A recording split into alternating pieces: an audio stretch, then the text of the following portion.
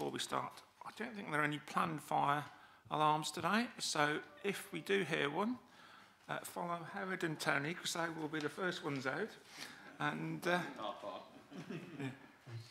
And I'm sure the police will help us as well. Yeah. I always like when we have the firefighters here, so if there's ever a fire, you've got some experts here on hand, but I'm sure we've got some trained experts as well.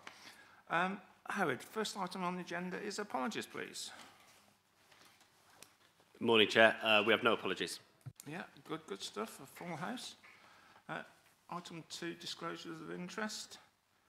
Any disclosures of interest today? No, brilliant, that's good. Minutes of the previous meeting on the 1st of March. Any comments on those? I won't go through them individually. You know, I think we had a really good meeting, particularly discussing the Victorian Christmas market, but also the serious violence duty and the other items, including the task and finish group. So another long meeting, but hopefully today's won't be so long. Any comments on those, or can I sign them at a later date? Right, thank you very much. Chairman's brief, nothing to report on that. So we can move to the main item on the agenda, is Warwickshire Police. And I do like to confirm they are here not because of my criminal jokes, they are here to give us an update on policing within the district. And we've got... It would be good if they did actually do something. You mean put them out to a wider audience? Is that so? Everybody? So we don't discriminate? You know, I know that Ben particularly loves my jokes, don't you, Ben? So, gentlemen, welcome. If you'd like to come forward to what we're proposing to do is the gentleman will give us a brief update on the policing, particularly Stratford District and some of the challenges. And I'm proposing that we finish this item around about 10:45, 10:50. So if we have about 45 minutes of questions, and I think that's fair. My only plea to members is that can we be succinct with our questions? And I appreciate a limited preamble could be vital as part of setting the background for the question. Also, please try to be like no repeats, or don't ask the same question in a different way. And obviously, we can't, because this is in public, we can't go into individual details on cases as well. So with those 3 caveats, I'm more than prepared to let people ask as many questions as they can. And again, we'll take turns as well, so everybody gets a fair shout at the questions. And I'll let Ben and Fast carry on. Thank you, gentlemen.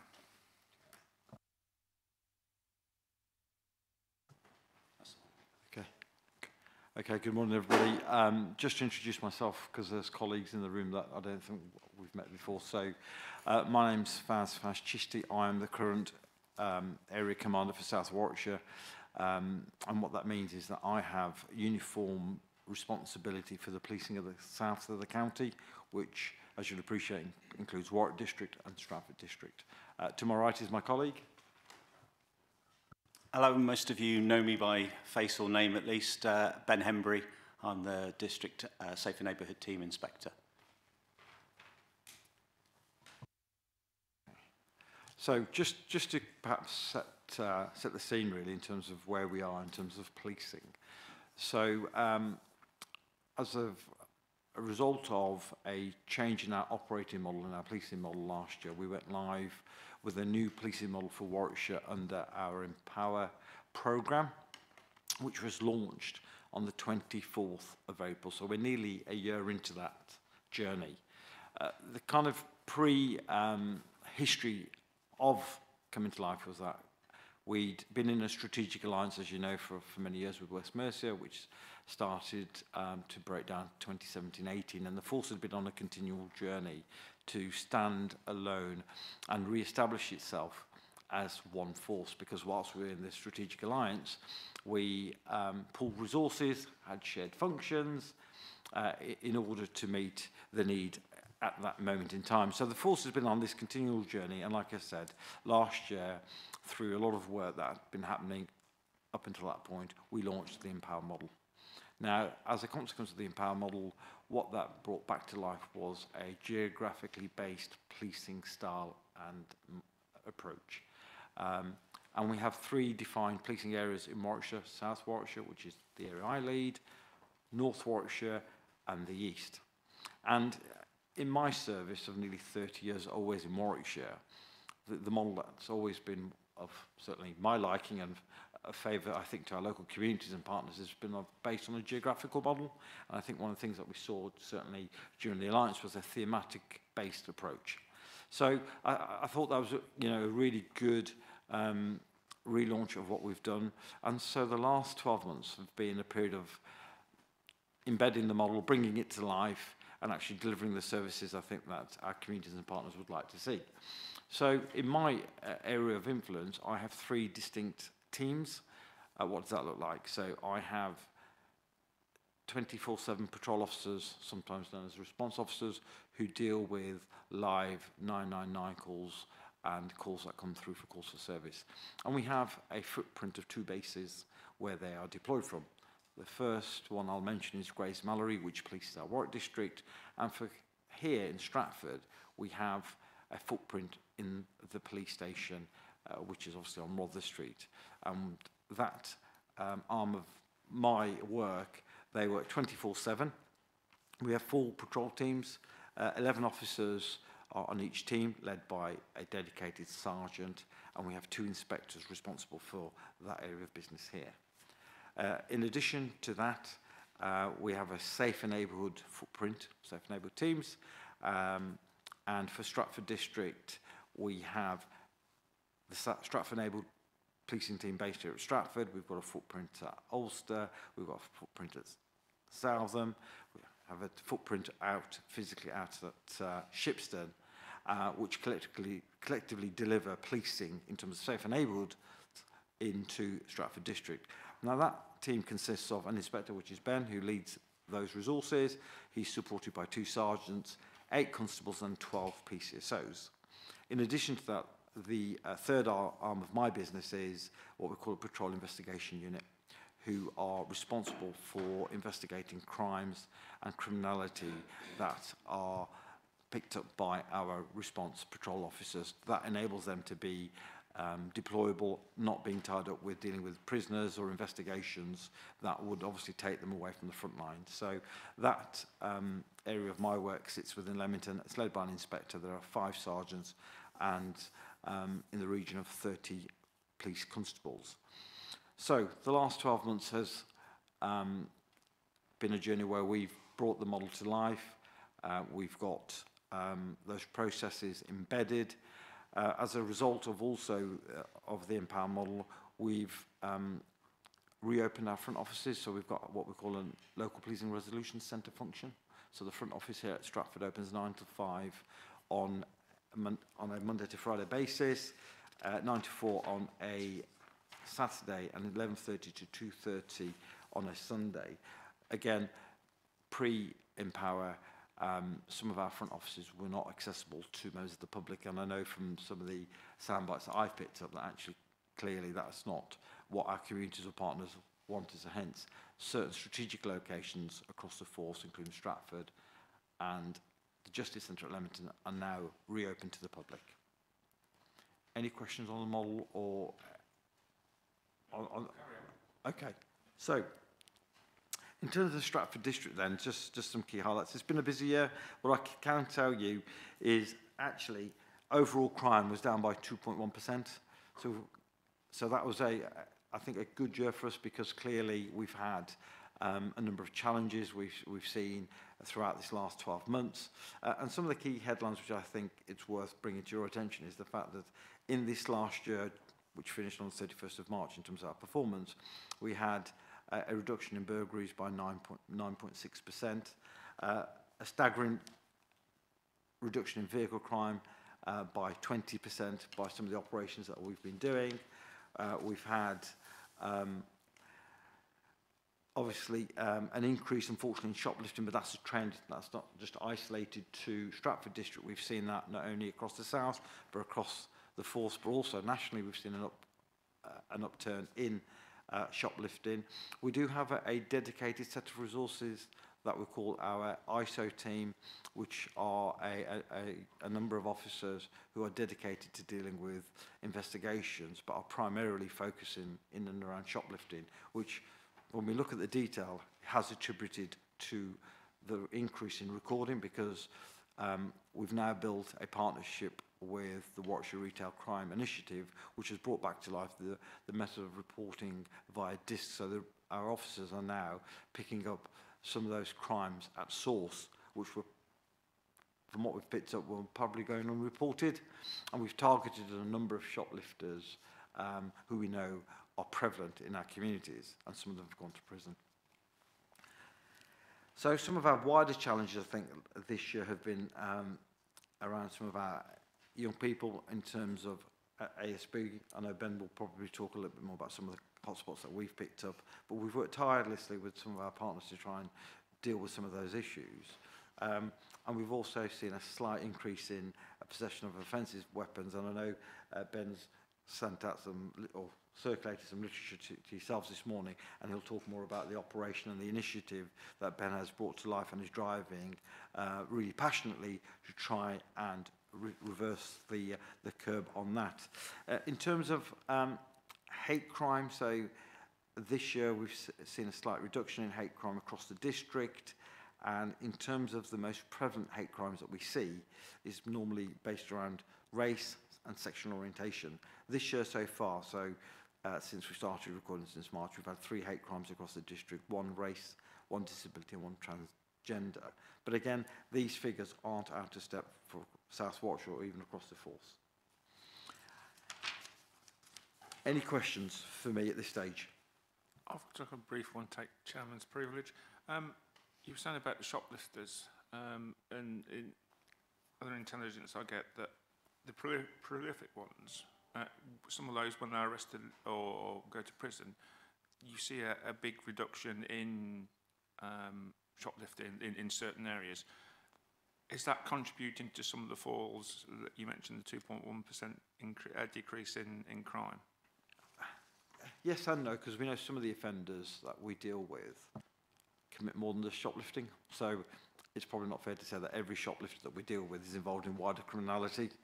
But the reality is, you know, some of the people that we have dealt with, we know are not just focused on shoplifting. There are a tendency to break into vehicles or enter insecure vehicles to steal. And some have also been linked to, not particularly for this district, but the south, to some of our burglary dwellings as well. So some do commit wider offending as opposed to just walking into shops and helping themselves.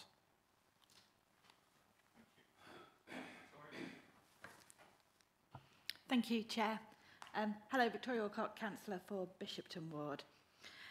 The figures that you say are down of that crimes come down by that percentage. Could that be that actually people aren't reporting crimes? Maybe the more minor crimes, bike theft, damage to cars, etc. I know in Bishopton Ward there's very much a feeling of what's the point, because the police are too busy to deal when my bike's been stolen or my property's been broken into and damaged. My concern is that where it's good that it looks like crime has come down, my concern is because of lack of faith in the police currently, because you're so low on numbers, and so people aren't reporting instead.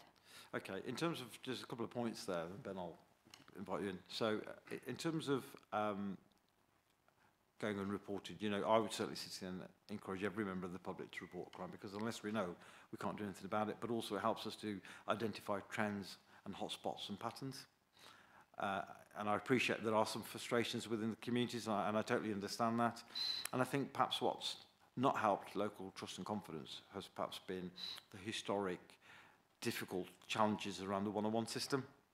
And that was recognised by the force, because I know personally when I tried to ring in off duty, I was on the phone for, 20 minutes just trying to get through to somebody. And it's really frustrating, because how can we encourage people to report information or intelligence or criminality if they can't even get through to us on the phone? And that was recognised by the organisation, which have now, for some time now, over the last few months, have introduced a triage service. So I don't know if anybody's used the system recently, but from the feedback that I'm getting, it's far more improved. So that's the first thing.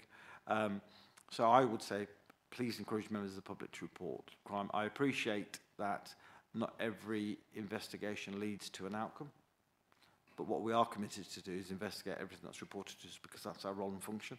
Because without knowing what's happening, we can't certainly focus our resources to the areas. And one thing that we do on a daily basis is do a crime screen. So every single day, Ben and colleagues and other people across the policing area routinely look over the last 24 hours in terms of what's happening, who may be responsible.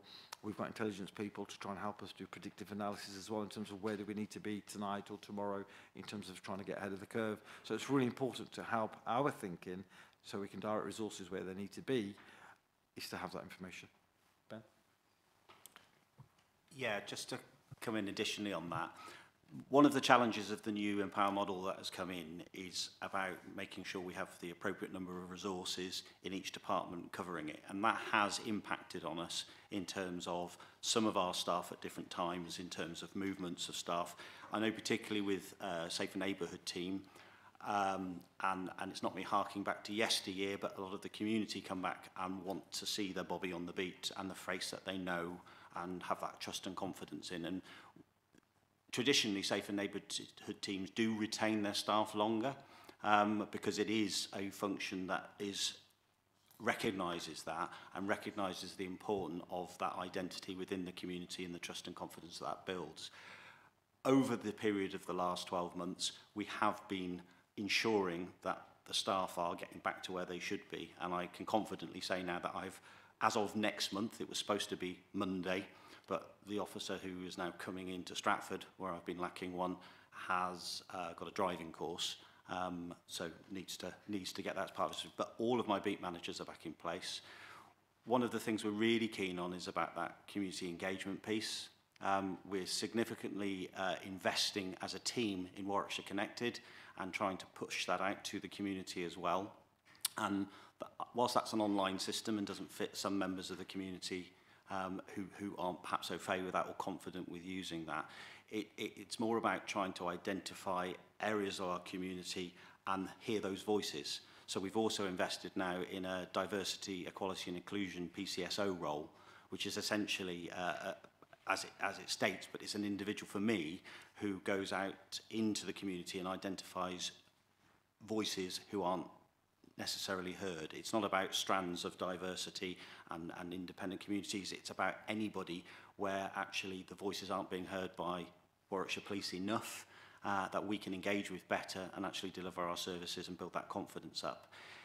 The difficulty we have, and I totally understand, when you see figures, and I get cross with figures all the time, I'm not a fan of figures because data can be skewed in any way you like, to be honest with you. It's important because it guides us, but it doesn't always mean what it's supposed to mean. And as you quite rightly say, crimes that are recorded doesn't necessarily indicate the incidents that are going on that perhaps aren't reported, and that does come down to the trust and confidence in the community to be able to report it in some way, shape or form. I'm trying to improve that. I'm trying to get those messages out there. It's also about balancing within the community, and this is where we ask for your support for as well, and lots of our other partners, in terms of managing expectations. And it's not that somebody's, let's say, more minor crime or incident they've occurred isn't going to get a service or importance, but it's about managing what you expect to happen from it and what we can realistically do. We might not be able to solve that particular incident that's occurred, but knowing about it means we might be able to prevent something in the future. And it's about getting those messages across to our community and helping them help each other by watching each other's back, getting that neighbourhood policing back where, you know, if I go back, I've said this before, old Pelian principles, where the police are the public and the public are the police, that we're looking after each other and looking after our neighbours and happy to report things. That's brilliant. Yeah, I must say, just some feedback from personal use of the 101 system recently. That is really improved. It's very efficient and effective now. Again, community engagement, one of the areas close to my heart is the domestic abuse.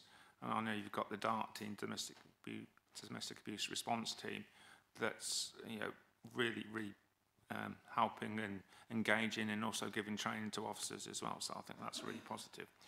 And again, I'm also concerned about workload. Obviously, we haven't got it in this country yet, but we've all seen the new hate crime law that's been brought in Scotland, and in the first 2 weeks, or less than 2 weeks, they've had 8,000 plus reports. So I can appreciate sometimes you might not be able to cover all the items, especially if politicians bring in new laws that can impact on your workload but not necessarily giving you the resources. So I can appreciate that there might be problems as that. But yeah, again, I think the response is much better, both in terms of speed and also quality of the response. In my personal, and I've had a couple of residents tell me that as well, so they've been impressed. And obviously, you only get one chance to make a first impression. And if you get that right first time, you've got that person on board. But if you don't, it is very difficult. So I'm really impressed with that. Faz, if you finished with your updates, Ben, do you want to come in, or should we go to questions? So I was just going to quickly say, just in terms of what you're talking about there, for yourselves and for your reassurance, both Faz and I, we are the, if you like, hate crime lead for the force. I sit on the County Partnership Hate Crime Board. Between us, we've just written the new policy for Warwickshire Police and procedure for hate crime. So, you know, I'm not saying that's because we're experts or particularly good at it, but we know about it very well because we've put that in place. New legislation in terms of non-crime hate incidents and legislation around the retention of data is all had to be built into that process in terms of incidents that get reported that don't actually specifically mean crimes. So we're hot to trot on that sort of subject, if you like. Likewise with domestic violence, you know, a critically serious offence within our communities across, you know, the country, let alone Stratford districts in itself. But it is our highest volume crime, and as a consequence of that, working with partners and your own community safety team, we run a problem-solving meeting every month with multiple partners, and just last month we had one specifically around domestic violence and better ways in the community that the local policing team and partners can influence that. I know that we're looking at hubs within the community now so we can get better reporting. We're working with the housing associations to improve their reporting processes and how they can support victims and potential triage of offenders who we can put in our perpetrator programs, etc. So it's kind of better join up now with our specialist DART team, as was already mentioned by the chair, around what we can do more locally to support that wider, you know, real volume incident that happens in our community. So that was just some reassurance for you. Councillor Rolfe, please. Thank you, Chair. Just two questions. A quick one to Faz. How does the triaging work on 101? The second question to Ben. Are you going on to talk about antisocial behaviour? You are. Okay, so I'll wait until you've talked about that. But Faz, how does the triaging work? So there's been a small investment of a number of resources back into the control room function. So that's populated through a mixed economy of police officers and police staff. And when you ring 101, it goes through to our main switchboard, which filters all the calls. And as a result of the triage system now, because those officers are trained, they are now picking up that volume and signposting it and asking questions at source, where historically, where what would happen is you'd be in a queue, you'd wait for it to ring, and somebody to deal with. So they're actually able, with the skill set they've got, to be able to make a determination of where it needs to go, whether it needs to go for an incident to be recorded, or they can give advice at source, or whether they need to signpost it to another agency. And that's some of the things that I certainly think have helped the current level of service that people are now experiencing. Thank you. Actually, please. Thank you, Chair. My area is Orchard Hill. And what I wanted to ask you is, do you look at the Trinity Mead Facebook pages? Because I've been asked a question is by the people who use that, is will the police take any notice if we put it on Facebook? because it's a lot of minor stuff like nicking number plates and that type of thing. Do you look for that, and do you do anything about it, or do you wait for an official contact by each individual? Okay. The short answer is no, because we can't be governed by a social media group in terms of reporting. There are, and has to be, proper lines into reporting incidents into the police. One of the issues is, and don't get me wrong, if it's reported to any police officer in any way, shape or form, we should be able to take further action with that and put it through.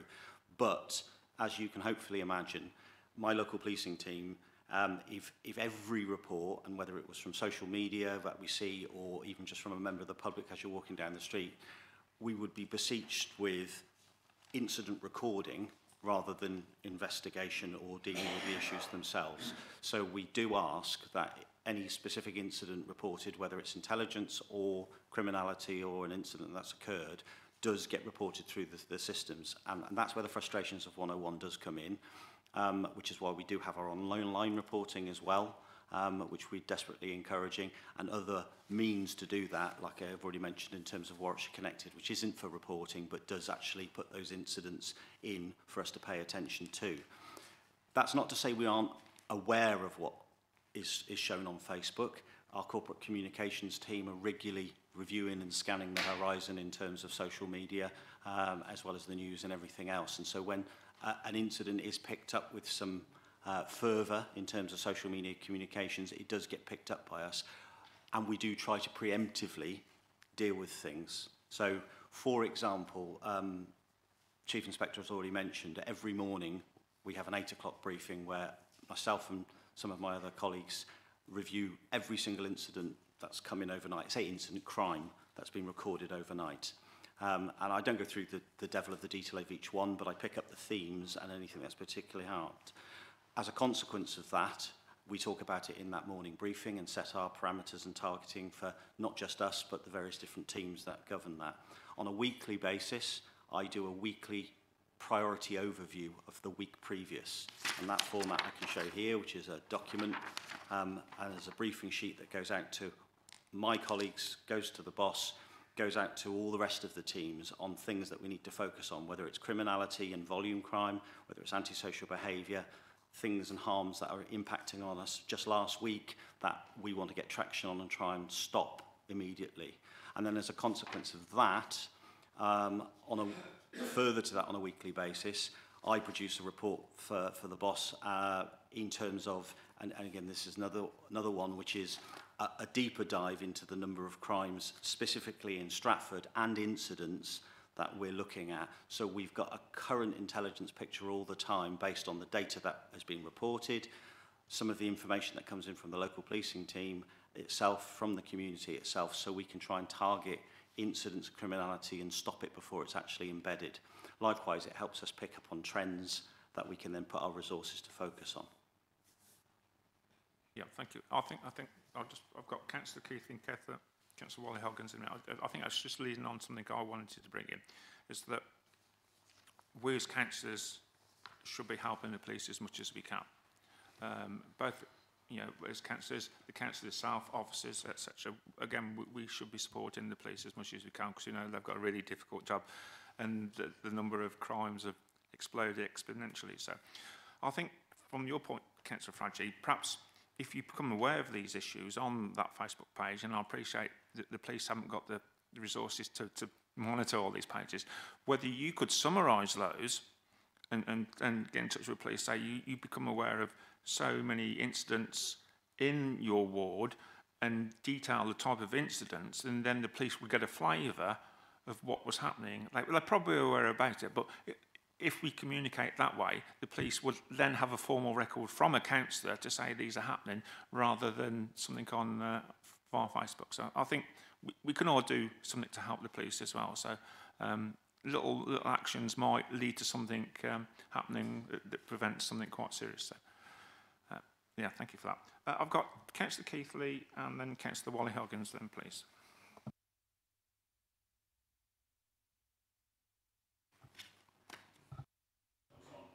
That's on now. Thanks, Chair. Thank you, Faz, Ben. First of all, just to say my ward is Long Marston, so it's all the new housing down at the airfield and Long Marston, Meon Vale, that area, and then back up to Clifford Chambers. So it's quite a bit of rural area, but there's also a lot of new houses and a lot of new people.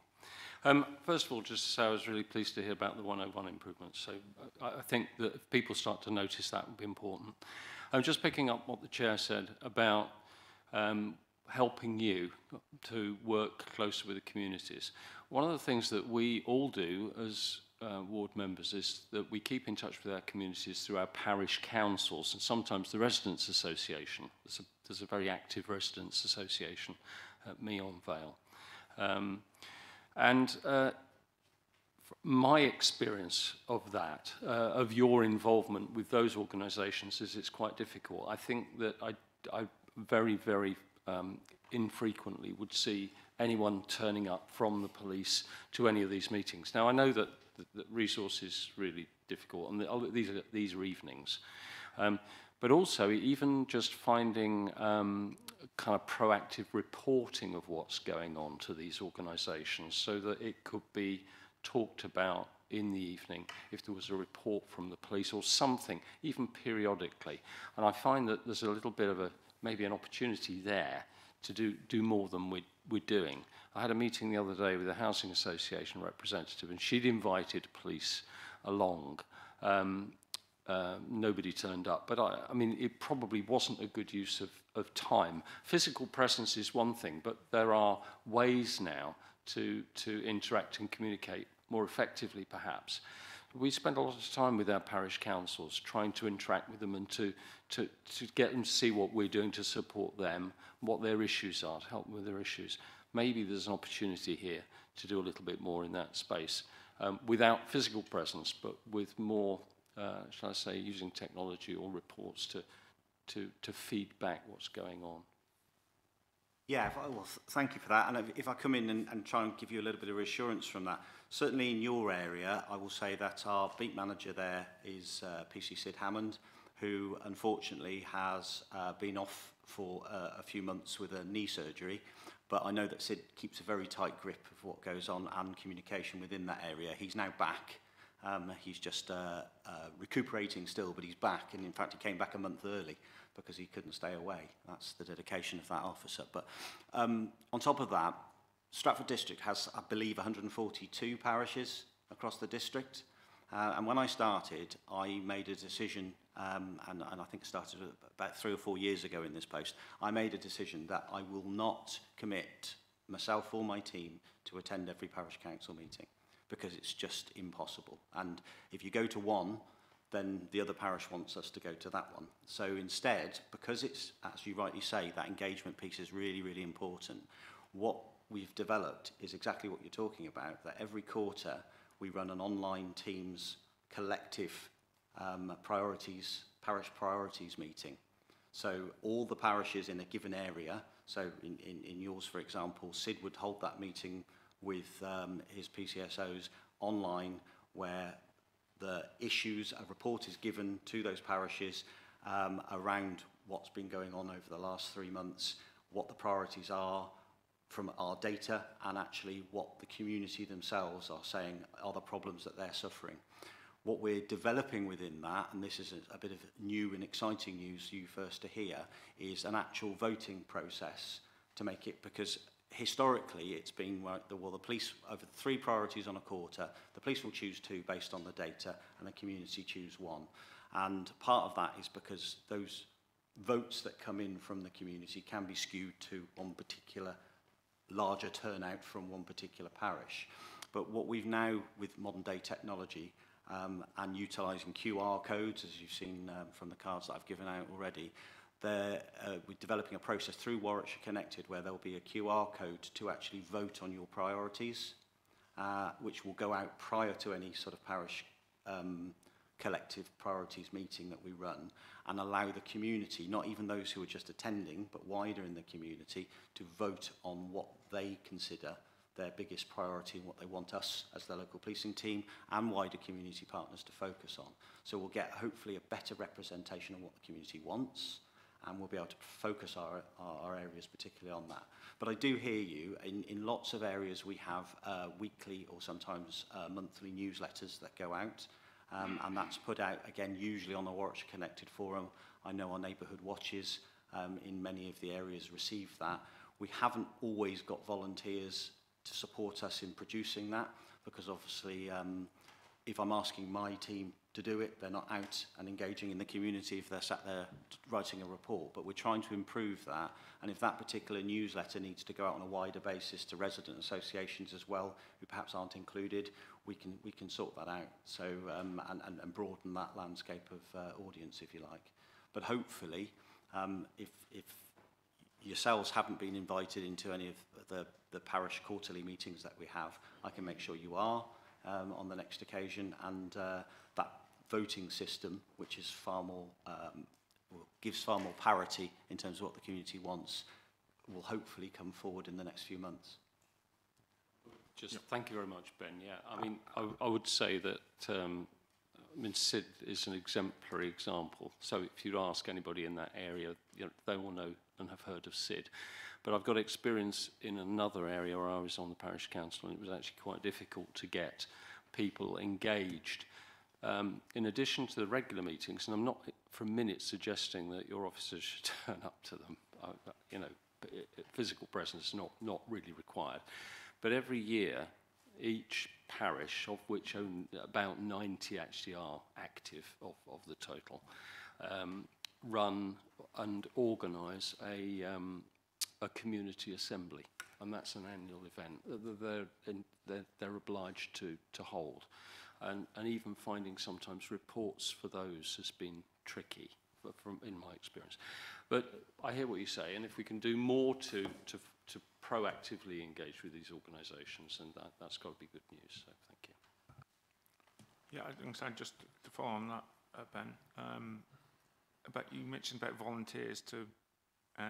Would they be specials, or would they have to work for the police to help produce that newsletter? Because again, we could perhaps put something out in our newsletter saying that you want somebody to help write your newsletters as well. So again, no, absolutely. We're really lucky in Stratford District that we have approximately 5 community volunteers, and the process is if somebody's interested, they can contact us. We put them in touch with the department that supports that.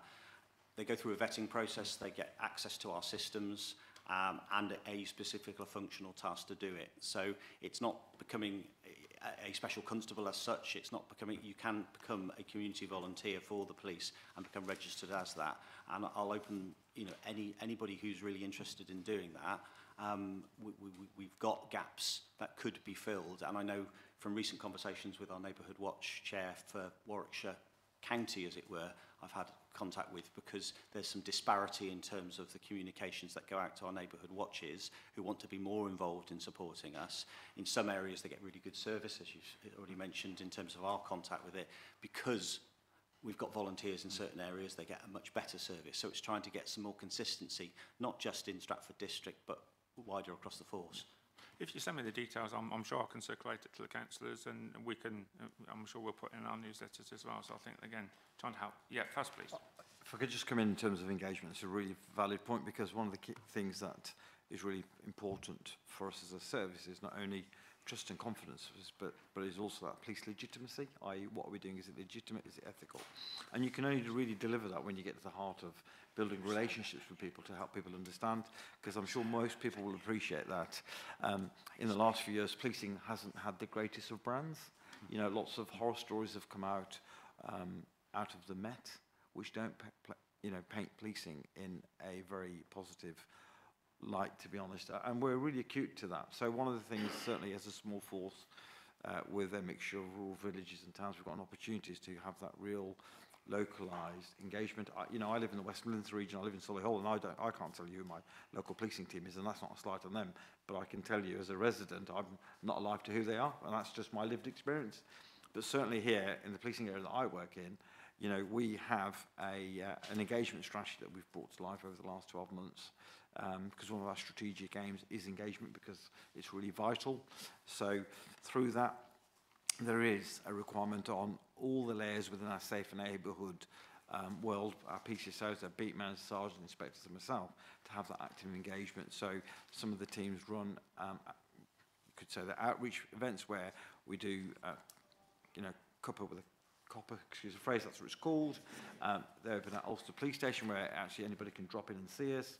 But what I will say, if there's a real burning issue within a community or a partner organisation, then we'd like to know, because only through dialogue can we actually help to give a view of what life is really like. I recently went to the Stratford District Neighbourhood Watch Association, where I'd asked to come along and look around. I'm not averse to going to any group, so if there's a need, we're more than happy to kind of support that process. But there is, just to give some reassurance, there is a plan that the staff have in terms of doing that really vital engagement in those communities.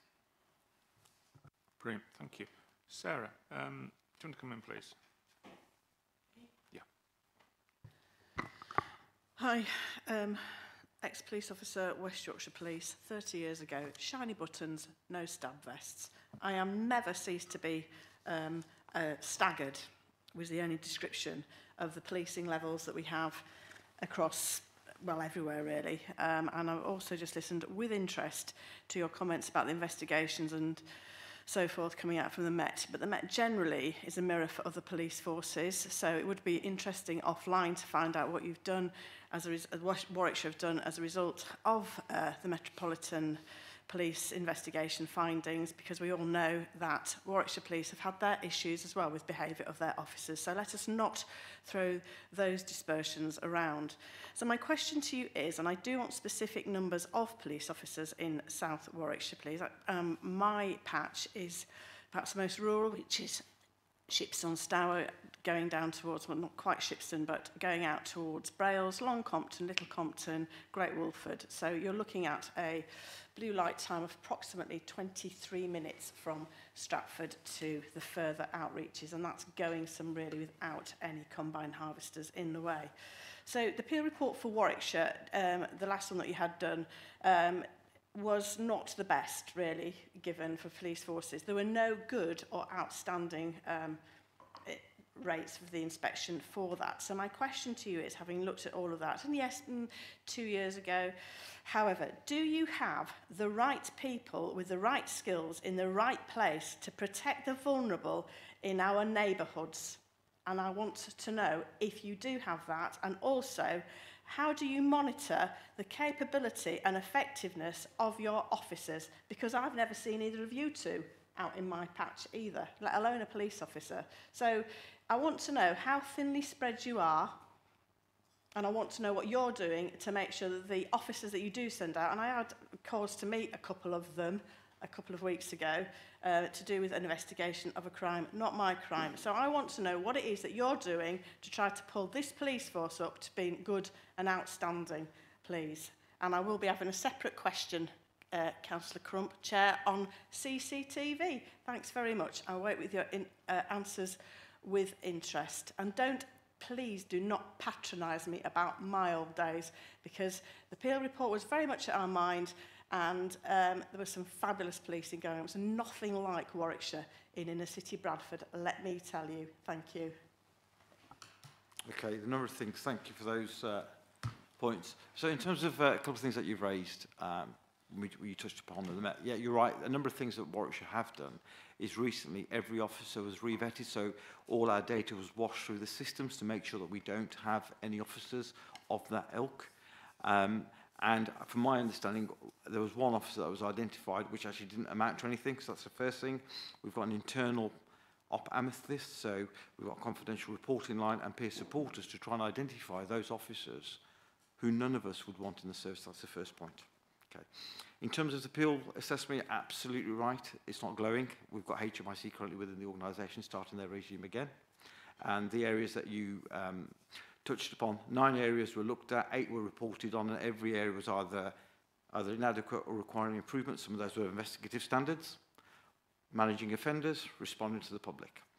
And hence, when I talked earlier about the relaunch of the policing model, the operating model was designed to make Warwickshire more effective and more efficient what it's doing, hence why we're on this journey.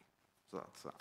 In terms of being more spread thin. We've got 1,115 officers in the organisation, and that headcount. I only want to hear about Stratford and South, right? Because that No. is a number Yeah. that sounds. I still don't think it's enough, but I'm not bothered about how many you've got in the organisation at all. I want to know the number of people in uniform that are policing while we're sat here. This is the Open Scrutiny Committee for Stratford District.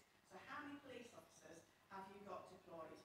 Not that are, you know, not PCSOs, actual police officers that can actually arrest people for offending and give out a parking ticket. That's not too much. Okay. So we look at Stratford. So I have 44 patrol PCs here. So each shift is made up of 11 officers here and 12 officers over at Grace. So at any one time, we seek to deploy those officers. 11 police officers, and how many of those are generally on annual leave at any one given time? How many are allowed to go off annual leave at that from there? Well, generally speaking, when we look at abstraction, and we define abstraction for a number of things. Yeah. One, sickness, courses, leave. So we tend to run on a 33% abstraction rate, which is recognised by the organisation. So that takes that down to, is that 9 officers? No. So when we patrol, we've got two bases, as I said earlier. We've got one at Grays and one at Stratford. So you might have 9 officers here. We could have another 10 or 11 over at Grays Mallory, and it's one shift. So we have an A shift and an A shift for Stratford. So it's one team divided over the two bases. And outside of that, obviously, we've got patrol teams across the county, and based on need, we move officers across the county. So, for example, if we needed to move resources around from the north to the south, if we're having a particularly busy day, then we do that quite regularly in order to meet the demand. Thank you. It's still not going, I'm still trying to drill down here. So that 9 officers then, or 11 officers. So can you just state the area that those 9 officers are expected to travel between? So is that the north of Ulster? Is that going out to where Councillor Hencher Seraphin's office? Is that going from the very north of Stratford District right the way down to the south? That's just 9 officers covering all of that, is it? It's for the whole district. Yeah. And are you happy with that number of officers? Am I happy with those officers? Not, are you happy with them? Do you think that that is an adequate policing level given the area that you are trying to cover? It's not difficult. Yeah, well, I think I'd always like more resource. I think we'd all want more resource, and I can tell you we've got 17 more officers landing in May and June. So we'd always want more resource if we could have more resource. Let's be very clear. Those 17 officers, are these sort of, if you like, trainee officers, probationary officers? Is that what these 17 officers are? For the next round, yes, because we've got a number of cohorts currently in training at. So we're getting 17 more arriving, like I said, in May and June, which obviously will complement our continued patrol officers. Got one more, Councillor Hawkins, then we'll move on. Do you know what? I'll just leave it, thanks. Okay. Councillor Rolfe, please, if you want to come in. Are they not questions for the Police and Crime Commissioner? I mean, it's not these guys. I think we'll move on. But I think there's the point about resources, and okay. we'll make that point. So I do want to talk about an ASB. ASB, yeah, please. Yeah. Okay. A burning topic. Antisocial behaviour is a concern in all areas, and I know it's particularly a concern vocalised quite regularly within Stratford Town, as well as the wider areas. I haven't got statistics for you on antisocial behaviour. What I have got, and the reason I haven't got that is because the recording processes have recently changed. We used to record on a separate system that was shared between the community safety team and other partners and the police.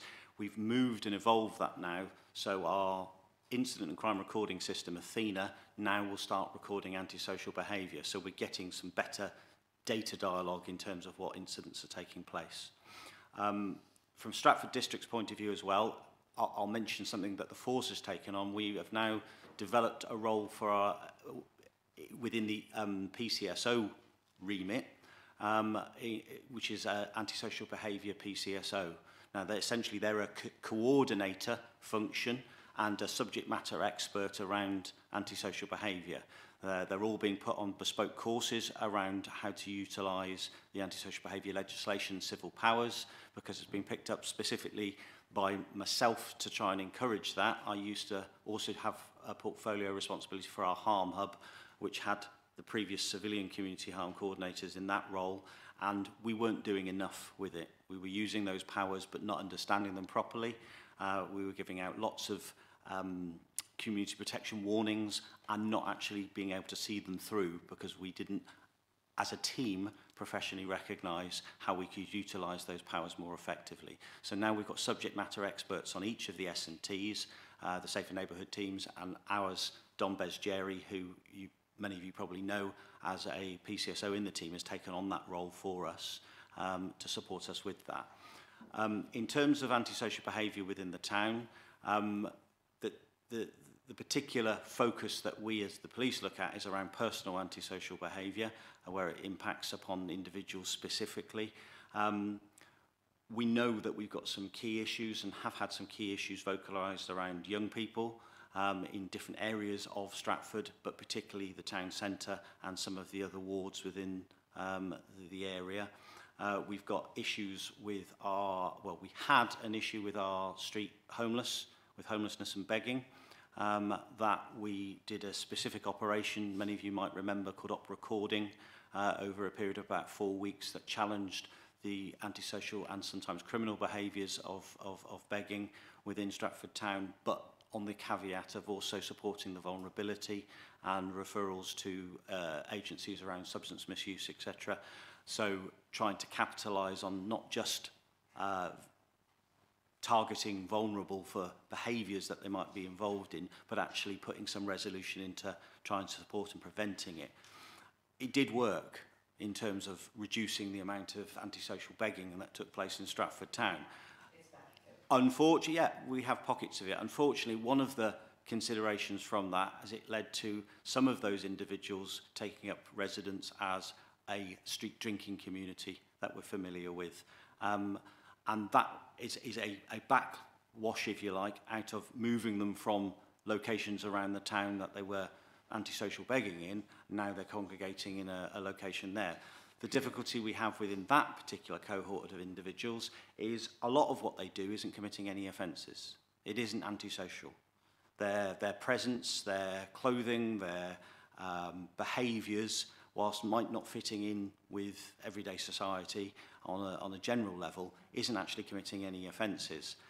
However, their problems or issues that some of those individuals struggle with in their lives do then sometimes escalate into some of the antisocial behaviour and unfortunately sometimes criminality, and that we do focus and target on. The problem is we can't be there all the time, which is what the public want, and we can't move those individuals on without specific powers to do so. And I'm not going to go into current antisocial behaviour bills around Vagrancy Act and things, but you know that's going through the local government, national government at the moment. But the one important thing regarding dealing with these issues is about trying to problem solve rather than just either criminalise or victimise individuals. A lot of our people involved in antisocial behaviour, whether they're young people or in this particular cohort, I'm talking about the street drinking community, as it were, have vulnerabilities that we also have to recognise, and by any change in statute or law to give us powers to remove is great on one hand and appeases many of the community who feel disenfranchised or affected by it, doesn't provide a solution for how we're going to solve that problem on a longer term basis. And if there isn't the infrastructure to help either divert or help young people make better choices and decisions in terms of their behaviours, help vulnerable people with substance misuse problems get over those substance misuse problems, and the rest of the associated history in their lives that led them to that place, will never solve that problem. Arresting them, fining them, putting them in prison isn't going to help because there's no money to pay for it. So we'll be back in this cycle and situation. So I'm sincerely hoping the legislation and the decisions that are going to go through the government now around vagrancy and begging and homelessness take that into account from a personal perspective. From our perspective, to deal with some of those issues, we've done a significant amount of work. We're guilty of not potentially publicising it enough, but part of that is because I'm not wanting to target or highlight persecution of vulnerable people as much as anything else. Some of it's around police tactics that we don't want to make and expose before, but we've had back in, I think it was November, we had a month of daily patrols, for example, around our street drinkers, where we had an enhanced presence of policing on a daily basis throughout the whole day in that town centre location. In terms of the young people, we hit spikes of problems that we've had around the disused buildings around the Apex buildings and Windsor Street car park. And we've been tackling those issues where we've dealt with a number of youths found guilty of potential offences, working with our youth justice partners around diversionary roles to try and actually support those youths particularly. One of the particular spikes that's been brought up is around knives. And I know people are fearful. The Herald have publicised stuff around concerns around young people with knives because of images on social media and TikTok of young people carrying knives in Stratford at Stratford locations. And that is a real concern for me, particularly as the district policing lead for Stratford, and I know for the community. One of those things I've already passed round to you, and I'll make reference to it now, is an initiative called Talkative that I've come up with, and these are the posters here that you will hopefully see around your community. But it's going to be coming across Warwickshire per se, because it's been picked up on that. This is a prevention and diversion initiative to try and get more information coming in around people carrying knives. Now, I can tell you the statistics around knife crime because I'm also taking on a tactical role for the organisation on this. Warwickshire Police over the last year has probably recorded approximately 250 crimes relating to do with knives across the whole of Warwickshire. Young people involved in that represent 20% of that number, so 50, which is still 52 many, and that's crimes recorded. That doesn't say anything about those who we haven't stopped and dealt with for knives, those who are carrying knives, or reports that we get about somebody having a knife.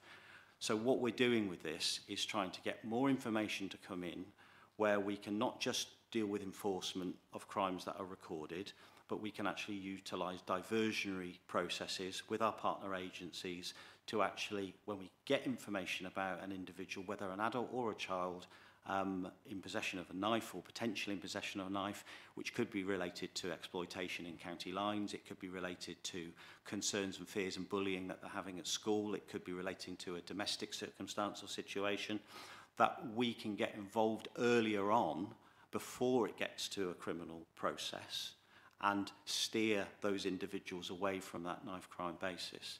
So Talkative is being promoted now specifically around how we get the message out to our community, how we get our community talking about it.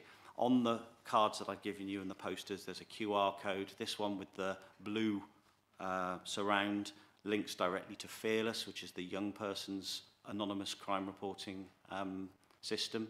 And so we're wanting to use these around locations that young people frequent, whether it's schools, and I've got meetings with various different individuals across the county for this. But there's another poster which has a grey background which goes to Crime Stoppers, as well as the other normal reporting channels. So there's a lot of work, is what I'm saying, going on, and I'm proud of this because it's kind of mine, but it's a reflection of what we're doing in Stratford that's then echoing out across the force. We're doing a lot of work, and we're not necessarily satisfying everybody because we're not able to produce the incident results. I've got a meeting next week with a number of residents at the police station regarding some of the issues of antisocial behaviour that's been picked up, where I'm going to tell them some of the things we've been doing and tell them what we're intending to do on it.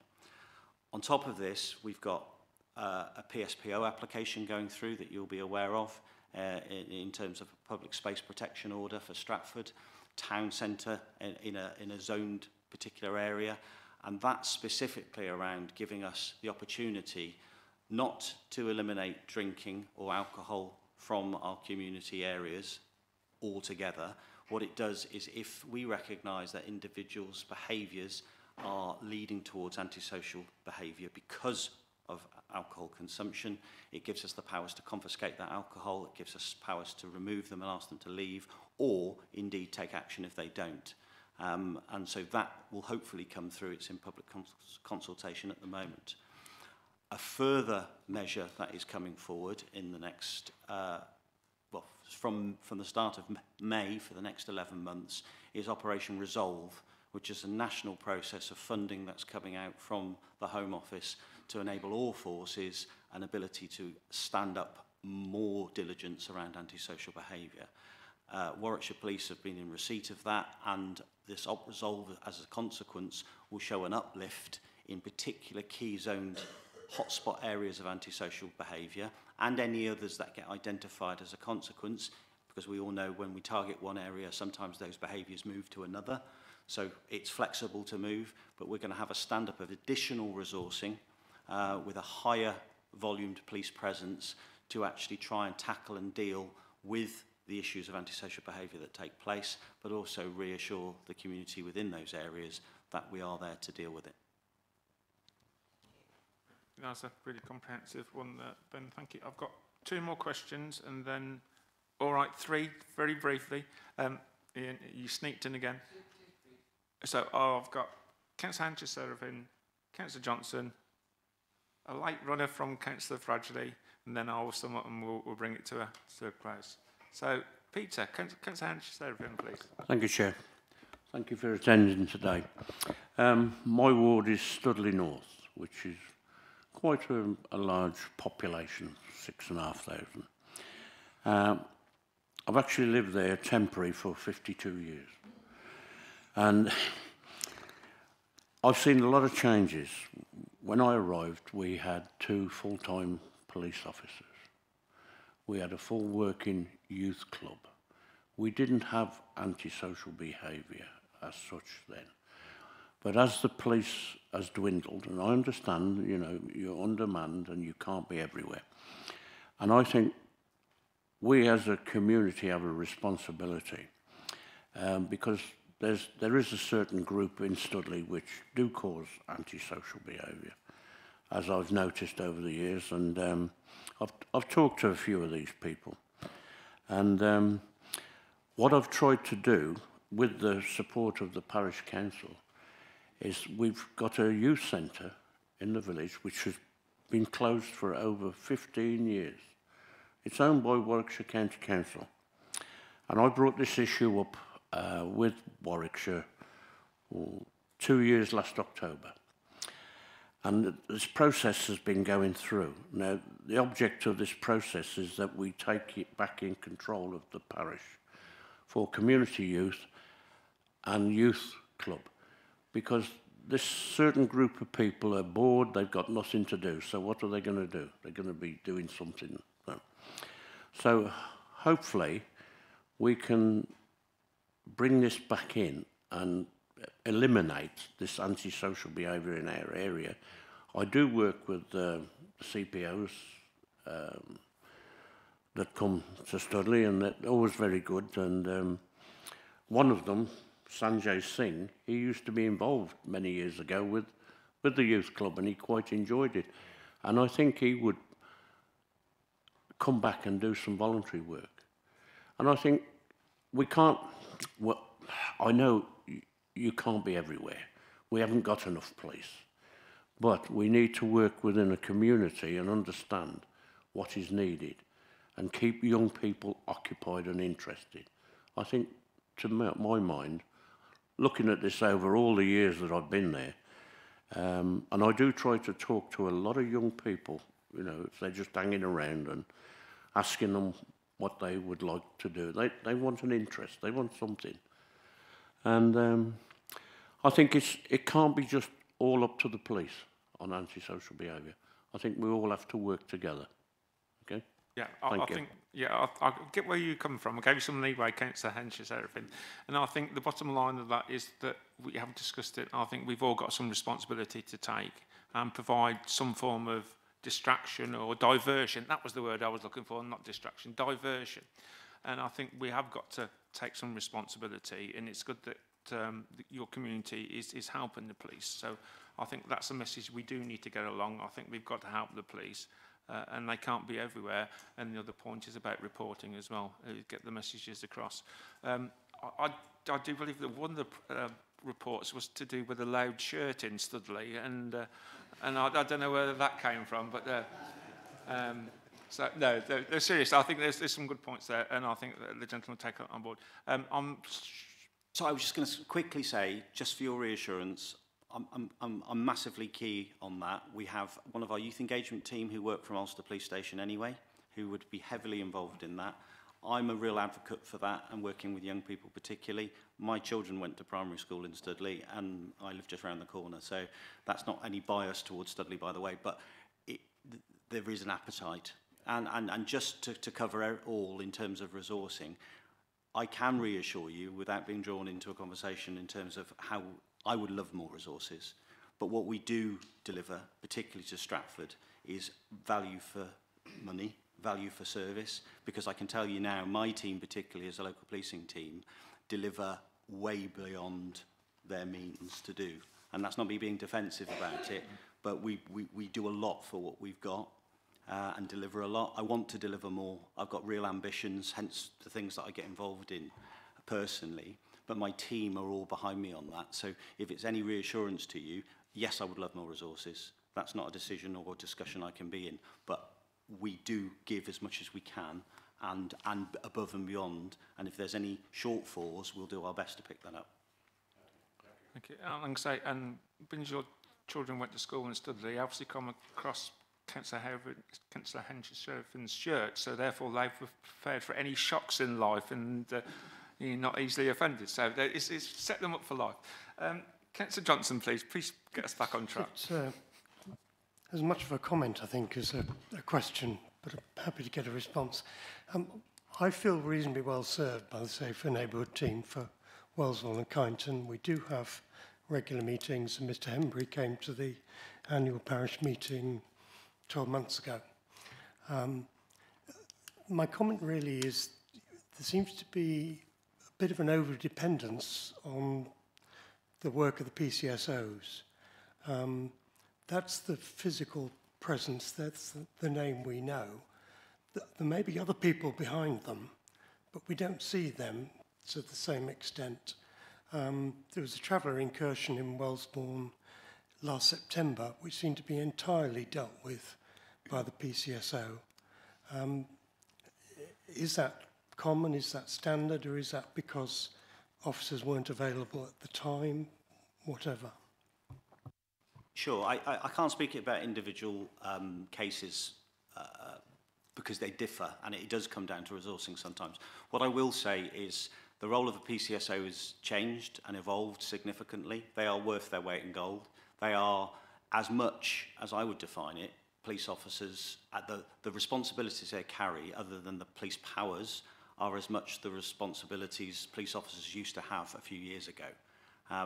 Their role has evolved as much as that. I know with my team specifically, and certainly in the PCSO in your area, they are very much worth their weight in gold. What we have done to ease that, and it's not trying to put in policing on the cheap or policing in any other terms, it's an evolution that's had to happen because our remit has become broader and broader and broader. Our original remit was about just law and disorder, if you go back to our origins, but actually our role now is so much more about community harm, vulnerability, problem solving, and these things aren't necessarily a police-powered responsibility or role, but we take it all on. I was talking to my counterpart in the community safety team, Sam Slemensek, the other day, on the basis that his team, I see no different between myself and Sam in terms of what we do. Yes, I've got police powers and I can lawfully use those powers, but actually we do exactly the same role because our role is trying to reduce that community harm and vulnerability. Now, our PCSOs, what we've done within Stratford District, and you mentioned about unlawful encampments, I've specifically devised a process where we try to get what you need to do in terms of my team at any particular incident mapped out specifically. So something that can be quite complex, like an unlawful encampment suddenly arriving, where some, certainly to the community can be very alarming and panicking and everything else, and there's a lot of processes and procedures that we have to follow through with the local authority and in terms of our powers. But there are a set way to deal with that. So we've now got, not just in unlawful encampments, but various different incidents that might occur, a pro forma, if you like, where any member of our team, if they are the only person on duty, on that day if they are just a PCSO, and I don't mean just a PCSO in a condescending factor at all, but they have the ability, the tools, the knowledge and the ability to start that process rolling. If police powers are required, other resources get called in from that individual, but actually a lot of it can be done at any level, and it doesn't necessarily need a police officer. It can be done by one of the community safety team. And that's the model that I'm trying to promote, because actually making the best use of us all and the powers that we all have is the way that we manage and support our community. Just in relation to that encampment that you've made reference to, I know at the time the local PCSO was heavily involved in terms of reassurance, but I know a little bit about that incident. But in that context, our officers, police officers went out and did a site assessment, because that's the first stage of that. We have a dedicated gypsy travel liaison officer, and then we have a process that sits in the background if we need to use police powers. So there is a process. So in that case, officers were involved in terms of regular reassurance visits, etc. But I know the local PCS at the time was heavily involved in terms of providing that kind of frontline reassurance. But I can give you some reassurance that our officers and police officers were fully involved in that incident to get it to a successful resolution. Brilliant. Right, really got to wrap up in a minute now. So I've got Ian, Victoria and Malcolm, and then I'll sum up then. So can we keep our questions as concise as possible? And if you do need a fuller answer, perhaps we can leave the details with the officers, police officers here, to them to get back to you, because I think really we've got to bring it on, and I think the gentlemen are showing signs of fatigue now. I'll cheer them up with a couple of jokes in a minute, but I think we can move on. So, Councillor Fradgley, please, as brief as possible, but concise. Thank you, Chair. I will be brief. On the first page of this meeting, it says this meeting can also be viewed live via the SDC YouTube channel, which presumably means that the public can have a look at it, or the crooks might be looking at it. Does that give you anything which might, you might not want to say at this meeting, where you might have had said it if it wasn't being recorded? Not in terms of the questions that have been asked in this meeting and things that we'll be saying. We're not going to deliver police tactics in terms of what we're doing. We might not say them in a public forum in any case, in any way, shape or form. But actually, I've got no problem with the community knowing what we are, what we do, some of the difficulties that we face as well. But actually, hopefully it's come across to yourselves, but also to anybody watching, that there is a dedicated service to our community from Warwickshire Police in Stratford District as a whole. There is a want, more than anything else, and a will within the teams that Faz here supervisors, if you like. I know from my team, from a safer neighbourhood perspective, you've got a real investment of individuals, and we will deal with stuff. We're trying to improve how we do it. Victim care and support is paramount to that, and we don't always get it right. We have got a young workforce, not by our own choosing, in terms of the way the world has worked and the government has worked in terms of how we recruit officers now. But those young people, who are now our new officers, will learn and develop the appropriate life skills and communication skills to deal even better with members of our community, that some of us who joined in more senior years have learnt and may have possessed from other walks of life before. But you've got that reassurance, and I don't mind telling any member of the community, we will support you and deal with you. And if you're breaking the law and doing things that you shouldn't, we will find you and we will deal with you. You could say you got to the crux of the matter there, Ian, couldn't you? Moving swiftly on, Victoria, please, do you want to come in? Thank you, Chair. I will say, I do think you do an excellent job considering you are shamefully underfunded. It's interesting your comments about antisocial behaviour that might not be antisocial behaviour, especially in the centre of Stratford. What I will say is, thank you for what you said explaining that. My concern is residents are rapidly running out of patience. And that is, in my mind, slightly more concerning than what is happening on a day-to-day basis. It's what could end up it resulting in, because people are running out of patience with the situation. There are many different forms of antisocial behaviour, and I think the difficulty is it antisocial behaviour, is it a criminal act, or is it just an irritation to people? I know it's been raised to me and other councils as well. E-scooters, we know they're supposed to be illegal, but they seem to be more and more out on the roads in Stratford and in neighbouring wards. I know in my ward and also my neighbouring ward Hathaway that there has been incidents of issues with e-scooters. So I'd hope that would be something that will be action. Though quite how you catch them, I do not know, because they are very fast and you can't really chase down a 14-year-old on an e-scooter in a squad car. That's why it can get dangerous for them. Are there still work going on regarding county lines and drugs in the area? It is something that has been targeted very much in my ward of Bishopton and again Hathaway, and Avenue as well, actually, because the three of them all link in. Lorraine's nodding her head at the back. And Hiddington. But it's not something that hasn't come up in today's presentations. Thank you. See, I kept it short-ish. That's good for you. Thank you.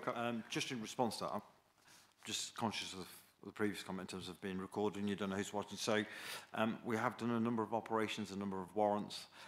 Earlier in March, we had a County Lines Intensification Week.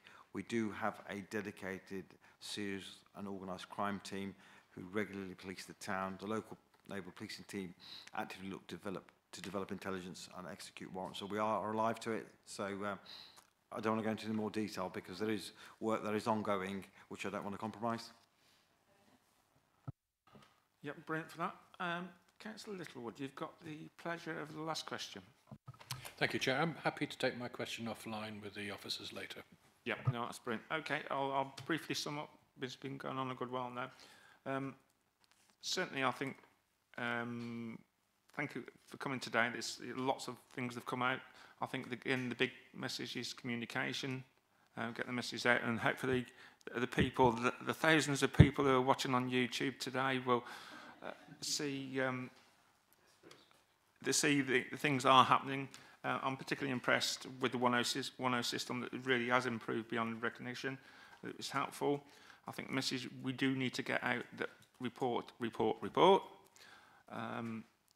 Communicate as well. I think we as a council have got a role to play both as councillors, assisting you where we can, getting community intelligence, be it from Facebook, be it from somebody down the pub when they're speaking to Peter in his nice shirt there, or also dealing with members of the public. So I think we can help as well.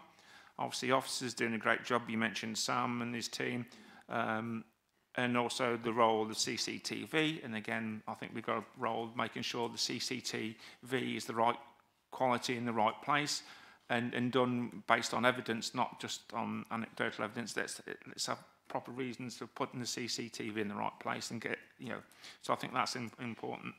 I think we've got a role to play where we can help you get people to produce your community newsletters, because again, that's good. And again, if we can get willing volunteers, it saves you. So again, we can do that. So I think that's been really helpful.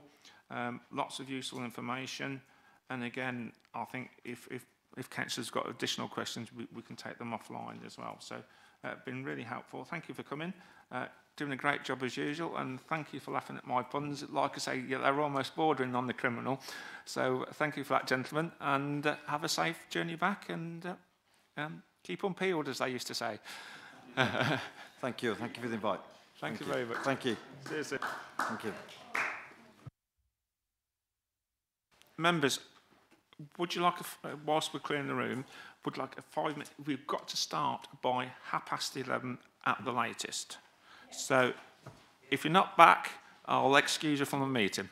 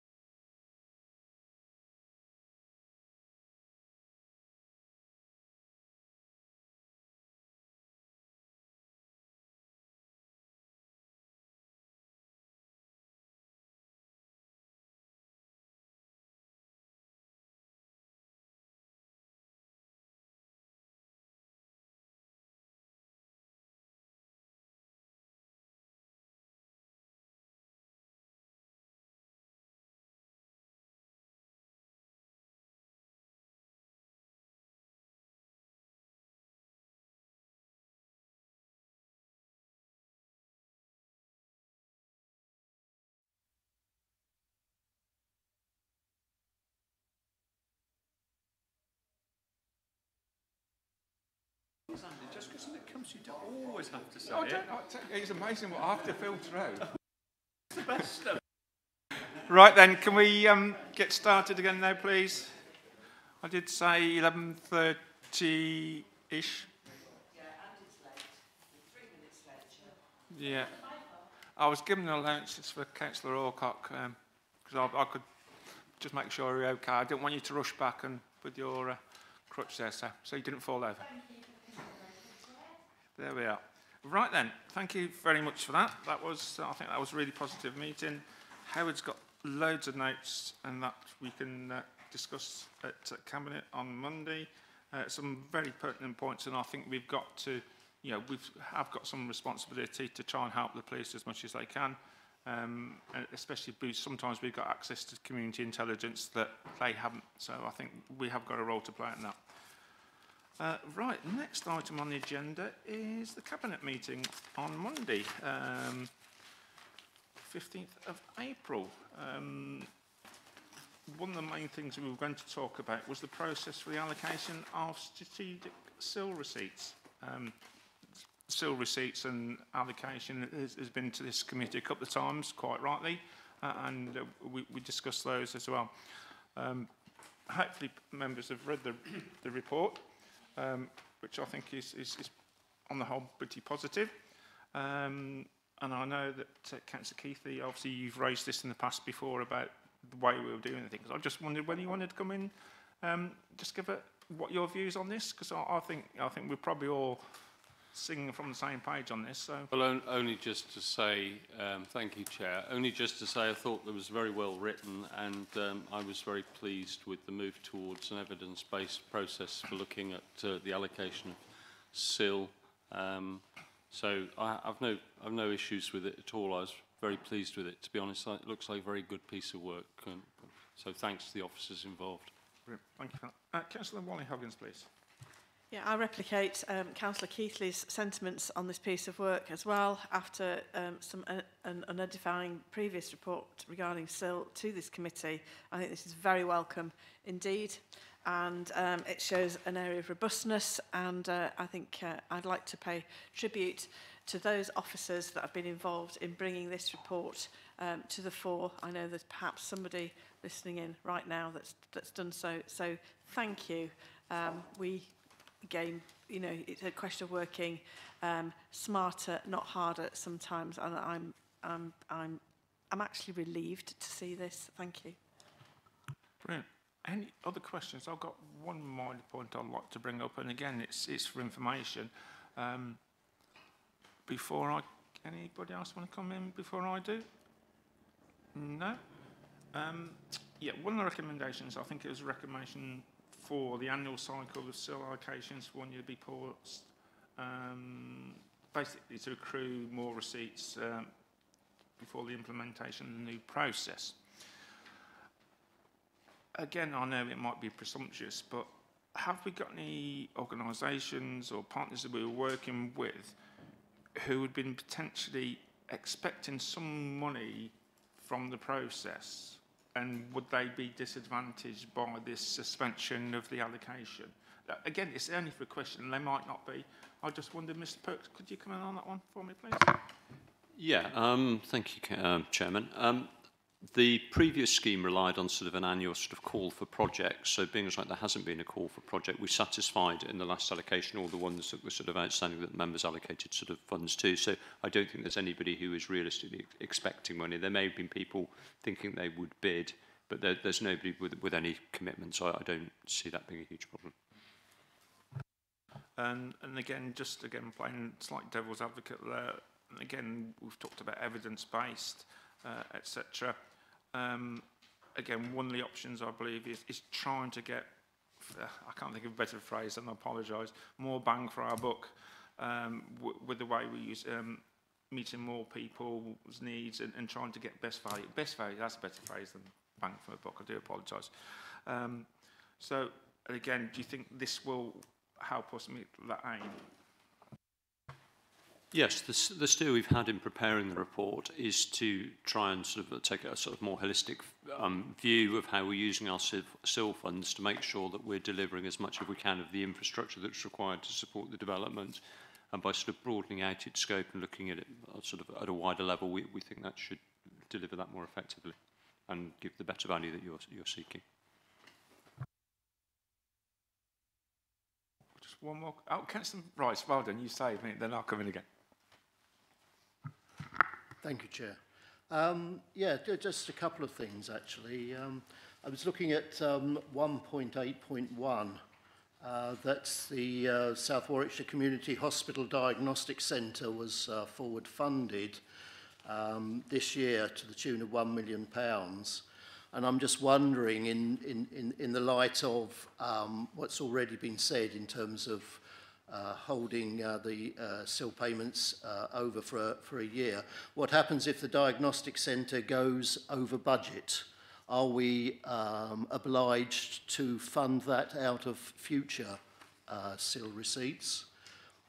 And a second question, maybe I could throw in at this point, but a slightly different question. It's interesting wording, I think, that the new process and this is 1.7.1, new process would represent a significant change to the current process, but it retains public participation and scrutiny by aligning it more with the South Warwickshire local plan preparation and implementation. And I just wondered how that would work in practice. If you're happy, Chairman, I'll take the first question. I'll perhaps ask Jo to give some thought to the second question, because she's more involved in the sort of technical detail of the report than I am. In terms of the commitment that we've given to the hospital, we're not fully funding that project. We are one of a part funder of it, and we've committed a fixed amount of money. So cost overrun risk sits with the NHS. So I suppose potentially it could come back to us with a further bid, but that would have to be considered alongside all other bids that came in at the time.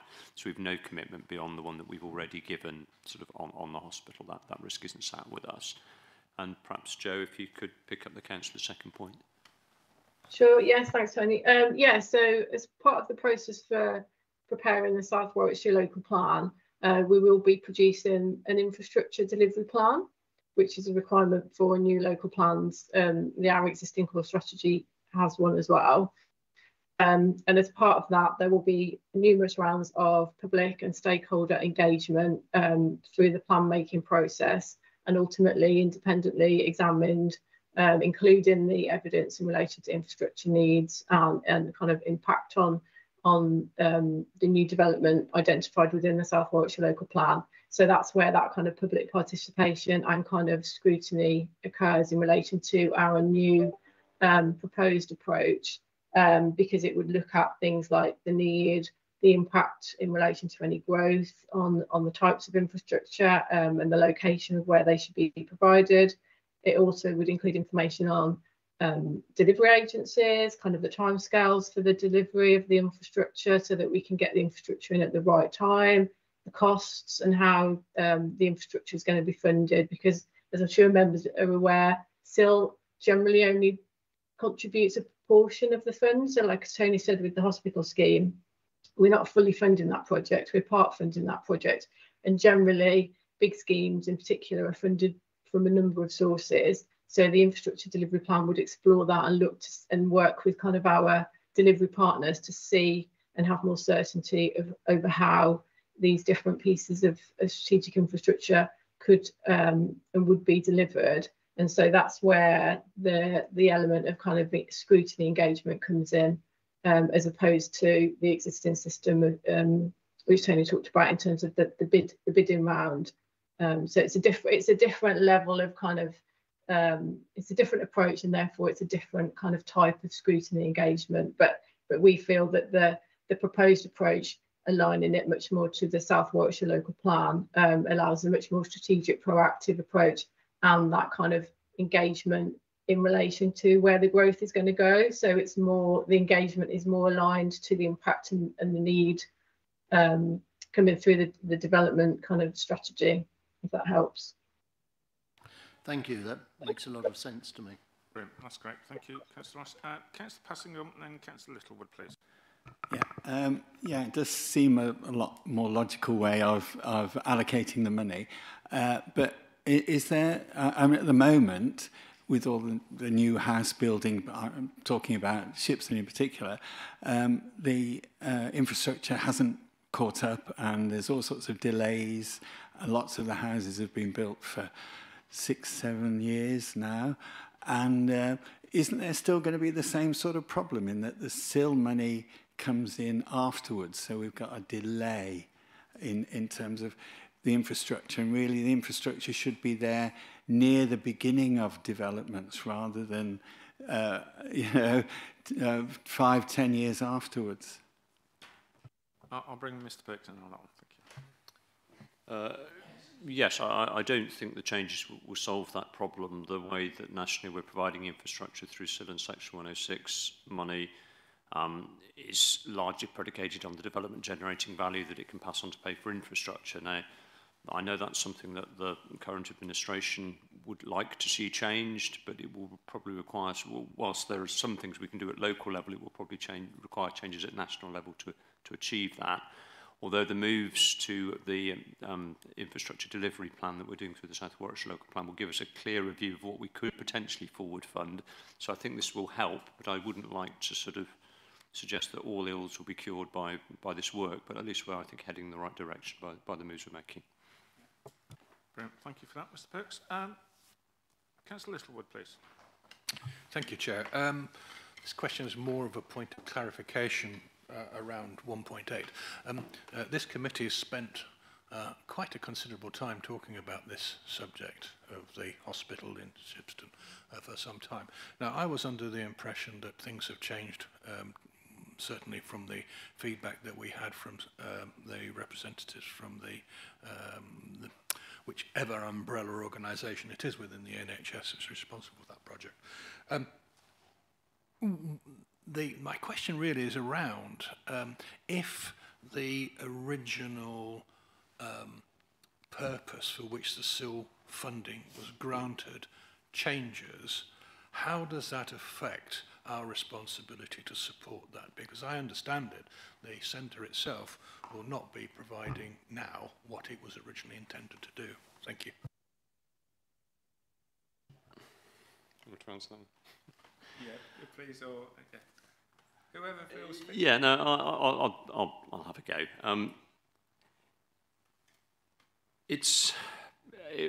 I'm trying not to sort of avoid answering your question, but I'm going to have to a point. It's one of those that I think is determined by the situations of the bid and what you're funding. Broadly, the infrastructure delivery plan, I think, will inform this better. Currently, we have sort of a scheme of bids. A bid came in for sort of healthcare provision in Shipston, which broadly is something we would support through SIL. Now, the way that that is provided is determined by the ICB and the NHS rather than the council. So they're still spending the money on healthcare in Shipston, but they've chosen to sort of allocate in a different way. And there's a whole process through the ICB that sort of is checking whether or not that's appropriate. And there's a public consultation to be done. And I don't think I really want to sort of be drawn into adequate provision of healthcare. So there is partly when we pass SIL funding over to delivery agencies to meet an identified need, we're in their hands as the experts as to how to deliver that. So whilst we have some control, we don't have complete control there. I think with the infrastructure delivery plan proposal that we're moving to, the various bodies will need to set out more clearly what they are trying to achieve. It'll probably be at a slightly higher, less detailed level, but we would be able to then sort of ensure that the SIL money is committed to delivering those objectives more clearly. So I think it will improve things, but it won't give us precise control to exactly how projects are delivered. Thank you. That's a reasonable answer, but as this money is, well, in this case, very considerable, could fund a lot of other more directly appropriate projects, which remain the same from the introduction to the idea of the project, the bid for the money. And I find it strange that public money is being said, well, being continued to be granted for something which may or may not be required. I mean, if we haven't got a diagnostic centre and the money was provided for our diagnostic centre, then why are we still providing it? And I think I take your point. The new system should take account of that, but I would like to see that tightened up considerably, so that it, you know, and make it clear that this is what it's for. If you don't use it for that, you don't get it. Yeah, I think we're obviously going into a little bit of detail here, and I agree. It was I think we put Mr. Perks on the spot, and it was yeah. And I think Joe might be coming in on the same length, that we whether we need to go away and augment our response to that question and come back to members with that, without putting everyone on the spot. But Joe might have the answer straight at her fingertips. Sorry, Joe, I'm putting you on the spot there. No, I can't promise that, Chair. But in terms of all of the existing allocations, so I think we've done 18 existing allocations under the current system, including the diagnostic centre at the hospital. They're based on a set of criteria that were applied in order to prioritise all the bids that came in, and also that included on the basis of timescales for when the project would be delivered. Now, obviously, and I don't know, but if this, you know, if there's a suggestion and that the scheme that has been proposed now is significantly different from on the basis on which the bid was approved, and that therefore doesn't meet the criteria in that it was prioritised previously, it may not now be a priority scheme, or the delivery timescales have changed so significantly that it wouldn't now be appropriate to fund that. And there is a precedent for that, because we did have some funding for the Environment Agency a couple of 3 years ago. They were allocated some funds for flood defence works at Ulster, and because of various situations, they could no longer, they couldn't get the rest of the funding. There were various different issues, and so the council took the decision, and I think it was a cabinet decision, to actually withdraw that offer of funding, and that money, I think it was £200,000 from memory, that money went back into the general pot to be reallocated for other projects. So if, you know, obviously this 1 million was funded under the existing process, if there's felt that there's been significant changes to the proposed scheme that mean that it wouldn't now meet the criteria on which it was allocated, that there is scope to kind of relook at that, and if necessary, and it would be, I think, a cabinet decision to actually say, well, we're no longer going to fund that project because of X, Y, and Z. But it would need to be significant enough to mean that it no longer met those criteria. That helps. Yeah, I think that's really helpful. I think what we're looking for is just some form of assurity around, you know, we're still meeting its original intentions, because it's a significant amount. From the sounds of it, it would have to, you know, reach a relatively high threshold to go through that and change its original purpose. But whether we could just have something come back for the next meeting, just provide some reassurance to us that, you know, we are relatively happy about this, and just put something in writing to say these are the principles that we work to, and they would have to breach all these conditions, you know, before we said, can we have our money back, or we will withdraw funding. So I think that's what we're looking for, reassurance there. And from the sounds of it, I don't think it has, but I think if we could have something back in, you know, just something very brief as well. Specifically on the Shipson Hospital. Yeah. And then the underlying principles could apply for other examples as well.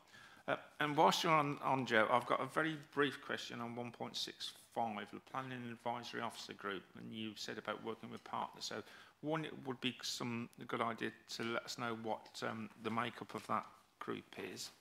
And secondly, we've talked about the South Warwickshire Local Plan and working together. Would there be there would definitely, obviously, the overlap, but would there be any duplication? That's what my concern. I can't see any reason why there would be, but again, I think the question needs to be asked as well. Yes, thanks, Chair. I'll take the second point first. I think actually, rather than being duplication, I think it can actually work together quite well and align kind of our infrastructure requirements better with the emerging local plan, and obviously working with our colleagues at Warwick District as well, to identify the priority needs across South Warwickshire as a whole. So I don't see any risk in kind of duplication. In terms of the makeup of the group, I mean, that's, I think, still to be kind of exactly bottomed out. Obviously, if we get the approval at Cabinet, if the approval goes through at Cabinet on Monday, we'll then obviously be looking at exploring how that would be set up. But yeah, I think 1.65 does talk about, you know, possibly including county council colleagues who are obviously big infrastructure providers across the district, whether we would want to extend it to other external infrastructure providers as well. I think that's kind of to be kind of bottomed out and concluded, really. No, thank you. That's helpful. Again, it's probably the answer I was expecting, but I'd like to tease that out and get it in the public domain, so I think that's fair. Any other questions on this subject? Or can Joe disappear and get away from us councillors asking strange questions? I think it's, yes, you can, Joe. So thank you very much for turning up, answering the questions. And I think you've got away quite light this morning, so quick, I think quick while you're ahead is the phrase, so thank you very much. Also, obviously we've got the Cabinet agenda with us in front of us. Have we got any other questions that members want me or Councillor Passingham to put forward at the Cabinet on Monday?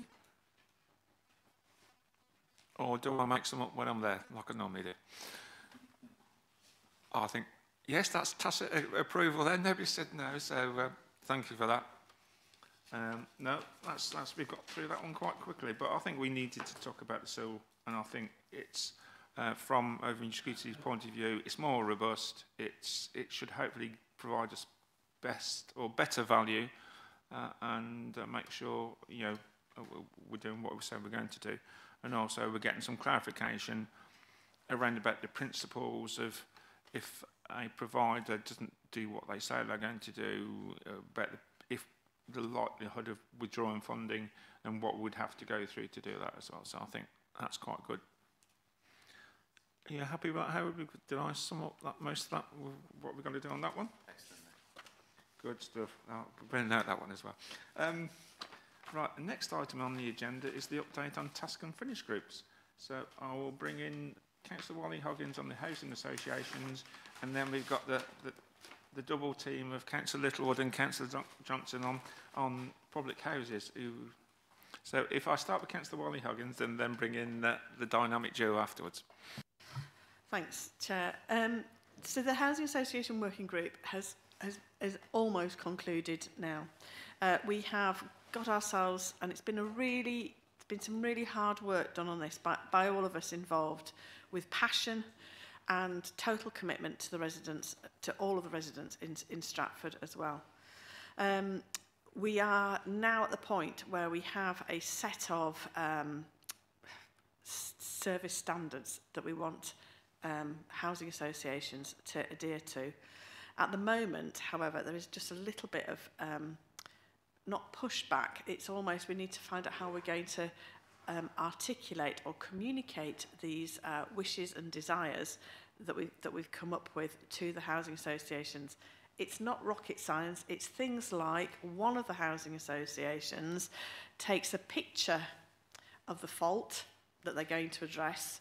Then when they fix that fault, they take another picture to demonstrate that it's fixed. How fantastic is that? You've got a record of the fault and a record that it's been fixed properly. However, some of the housing associations who use contractors don't have that taking of photographs written into their current contracts, and it's how we articulate that to them. So I thought it better to not bring the piece of work quite over the finish line until we've got to the bottom of how we move forward with that, because I think that was, for all of us, that was such a light bulb moment, really. Evidence is key here. So I'll just read out the following. The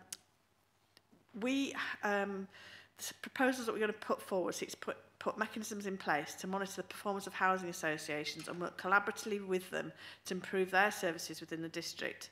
Although housing associations are clearly intent on improving and providing the best service possible to residents, the council, and particular councillors themselves, we feel are in a position to assist housing associations by acting as a critical friend and by representing residents' views and concerns. And therefore, one of the recommendations is that we set up a committee or a working group permanently staffed by members that meets at least twice a year. I would have said on a quarterly basis myself, to meet with representatives from housing associations to receive performance data and report back to the overview and scrutiny committee, because I think what's come out of this is we've worked quite hard, we've worked very hard on this, and we need to keep feet firmly pressed to the flames, really, and that we don't want to have to be in a position of reviewing any matters in another 3-4 years, that this is an ongoing and important piece of work that we need to do. But the most important thing at the moment is how we communicate to the housing associations what our proposals for the service standards agreements should be. So that's why we're not quite over the line yet, but it's better to be absolutely nailed on before we do that. But that is just giving everybody the heads up that I think this is going to be a further committee that meets ongoing for the good of the residents, really, and bringing to the fore any other initiatives that come forward. And I think, you know, I'd just like to place on record my continued thanks to all members of this working group. It's been quite exhausting, and the amount of paper that we've looked through, and also quite emotional listening to some of the stories. And of course, in perpetuity, is my thanks to Officer Howard here, who's just been amazing. All right, thank you very much indeed. Yeah, I was going to add my thanks to Howard as well. Yeah, really good job. Herding cats, I think the phrase is. Obviously, there's at least 6 of us here on this group, and we've got the scars to prove it. But I think it's been a challenging process, but it's definitely well worthwhile.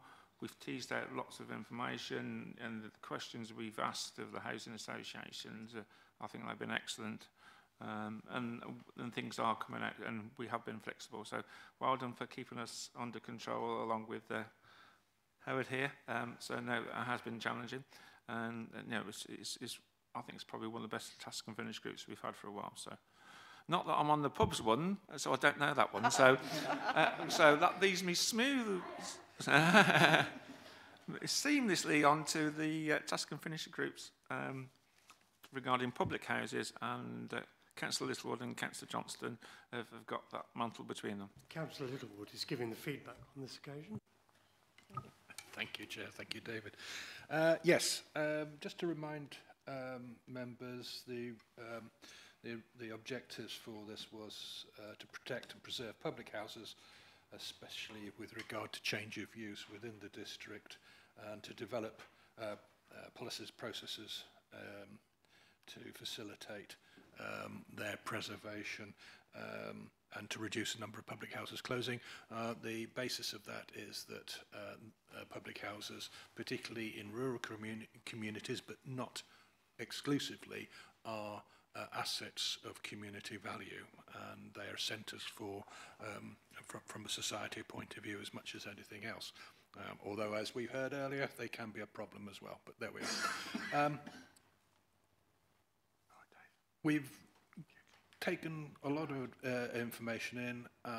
The draft report has now in the process of being checked, and at the last meeting, members considered the terms of reference for the group and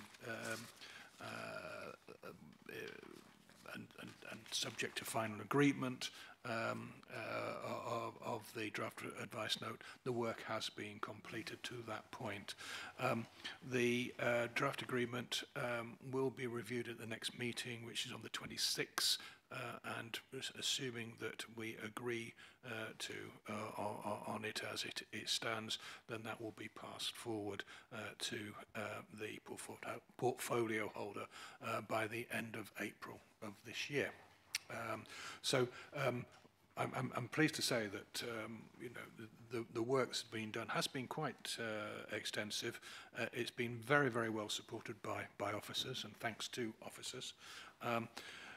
However, in addition to that work, and through our discussions and deliberations, the group felt that the work being done now is within the context of the existing core strategy. This, of course, has got a limited lifetime. It is actually constrained in certain ways, particularly around validity and viability of the marketing reports from those wishing to change purpose. And we would like to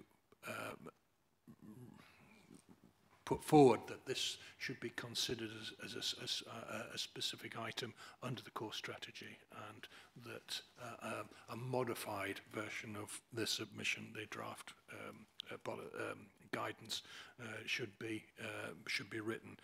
In addition to that, it was, I believe, and I will be corrected if I'm wrong, but it was the group believed that pubs are only one aspect of community assets that are very important, and we should consider such things as village stores and post offices, for example, which can be a very, very, very much a lifeline to both the elderly, the young, but also, particularly with post offices, it's an asset for local businesses which have devolved out into the community, working from home, etc., in terms of banking, etc. So that is where we are at the moment. Thank you.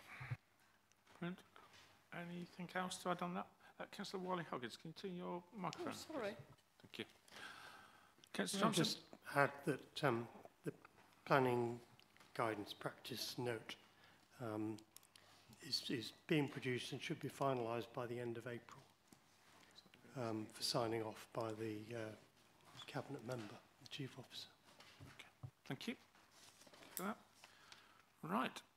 Next item on the agenda is minutes from the climate change panel meeting of the 5th of March. Any comments on that? I was there for most of the meeting, but I had to disappear because I was going to a consultation meeting on the fire at Shipston, I think, that day. It might have been Shipston, it was one of them. Councillor Rice, please. And Councillor Roth, yeah. Yes, reading through the report, I note that there's going to be a great big green week in 2024. And the notes say that it marks 5 years since the council declared a climate emergency. And I just wondered what has been achieved in that time. I note that there's a climate change action plan. And I just wondered what that will be achieving in the next 12 months and how will that be measured. And actually, if I can add, while I've got the floor, I note that amongst the 17 items that are matters arising with this panel, that there have been 27 applications, I think, yes, 27 expressions of interest in the Climate Change Community Fund, which I believe is worth £500,000. My understanding is that there is considerably more than that available in reserve for this kind of activity, this kind of work. And I just wonder what's happening with the rest of the money. Thank you. I've kept hold of it, Councillor Rice, for safekeeping. Mr. Perks will come in, and I've got something to add on to that one as well. Thank you. Yeah, in terms of the first part of your question, if the committee want to update on where we are with the sort of climate change expenditure and what we've done, I think it would do better service to that if I asked officers to put something together for you as a paper, which we could consider as a committee rather than me trying to do it on the hoof now. In terms of the Community Climate Change Fund, the Cabinet, as I recall, and I'm doing this off the top of my head, have allocated an initial £100,000 towards community projects, which we've now received expressions of interest for. and I think we're due to analyse the bids that are coming within the next couple of weeks. It's within, there is an overall fund allocated for environmental improvement works that was enhanced in the last budget, and it's within the Cabinet's gift to put more of that to the Community Climate Change Fund if they want to, or similarly they're using that to fund other environmental projects. I know they've got my officer working on sort of a lot of solar array projects on leisure centres, general sort of carbon reduction, some improvements to this building, so generally sort of improving carbon reduction in our fleet. We've also used it to fund sort of research projects, some of which have informed the South Warwickshire local plan with a view to bringing in environmental policies. So it's quite a sort of a broad church of spend in that. I think there was quite a lot of debate amongst the Cabinet about what's to sort of put in the community climate change fund allocation initially, and I think part of the thinking in the end was to put sort of 100,000 out there, see what sort of bids we got. We're very keen to make sure that the money gets spent on preserving and reducing carbon and actually sort of making a difference. Cabinet were very keen on that, so we thought we'd sort of do it as a bit of a trial. If this takes a lot of carbon out of the atmosphere, we may be able to go out with a sort of a bigger sum of money, but it's at the moment we're on the cusp of appraising the first projects to see how successful that scheme is. So there may be more to follow. Thank you for that, Ian. So the only thing I'll agree with some of the points you raised, Councillor Rice, around timescales and measures about these. You know, perhaps some of these ones need to be a little bit more smarter, more specific, to make sure we've got these guidelines when they're going to be achieved by. Measures success. That was the phrase I was looking for. So again, in principle, I've got no reasons with them, but they need to be just smartened up a bit and then give some timescales. And again, hopefully that should come out of the climate change strategy. And again, over the coming months, that's again slightly non-specific. As an ex-officer myself, you're giving yourself a little bit more leeway. But sometimes we do need to be a bit more precise in our language, I think, as well. So in principle, lots of things I agree with. Perhaps need to be tighten them up and things, so we've got something to measure ourselves on, and for us to scrutinise for the reasons why they haven't met their targets or the timescales as well. So, but apart from that, I've got no problem. I've got Councillor Rolfe, Councillor Wally-Hoggins, then Councillor Passinger. Thank you, Chair. There's an awful lot of ongoings and to be confirmed and etc. etc. Can I ask that we bring this to ONS, please? I would quite like to scrutinise the climate change panel on a lot of these issues. I'd quite like to know what's going on. I'd quite like to know how our money is being spent, where it's being spent. If that's possible, I would really like that to happen. Yeah, I think you've just added on to what I was just saying about smart, scrutinised timescales. So I think it's a reasonable request. There's two of us agreeing with that, and I think the majority of the community are happy with that. So do you want to add something to the work programme to scrutinise the climate change actions of the council? Yeah. Is that what we're saying? Yeah. Yeah. Scrutinising the climate change panel is probably not going to get you where you want, because that's an advisory panel. It's more, it's a broader thing, isn't it? Sorry, Chair. Obviously, those on the committee, perhaps the Chair and the Vice Chair need to come along and just be questioned, if that's possible, and the officer. If we can, I just want to know a bit more what's happening, if that's all right. Without wishing to sort of prolong this and sort of be pedantic, I think you would need the portfolio holder for climate change there as the decision maker, as well as, because the climate change panel is really a discussion forum to sort of inform sort of policy. I think you would probably want the officer, the portfolio holder, and the climate change panel chair. Thank you. Yeah. Want to hold with that? Yeah. Just to say, the portfolio holder for climate change is the chair of the climate change panel, so it's Councillor Junid. Just to say, perhaps to be concise, we could make that one item. So Councillor Rice's request that we have a general update on the action plan. So we speak about the action plan and how the climate change, because the climate change panel is the body that monitors that on a regular basis. So if we do a sort of an annual review here, and then can look at how the climate change panel is supposed to monitor it going forward as well, so it doesn't have to keep coming to OSC sort of every month or quarter or something. Brilliant. I've got Councillor Wally-Hoggins, please. Yeah, thank you. I'm not sure if I was supposed to declare an interest on this. It's been multiple times I've said this, that my husband He's a managing director of a fuel company, and I'm telling you that and you've heard those statements before. I need to go to item 580 on page 12 of our documentation, please. And clearly there was the HVO fuel accreditation scheme was scrutinised by the panel. However, I would like to raise grave concerns about the following wording that is used to report. And I suspect that these are the words that were used, and that is the following. The supplier which the council intends to use, this is talking about the use of palm oil, the supplier which the council intends to use did not support the use of palm oil.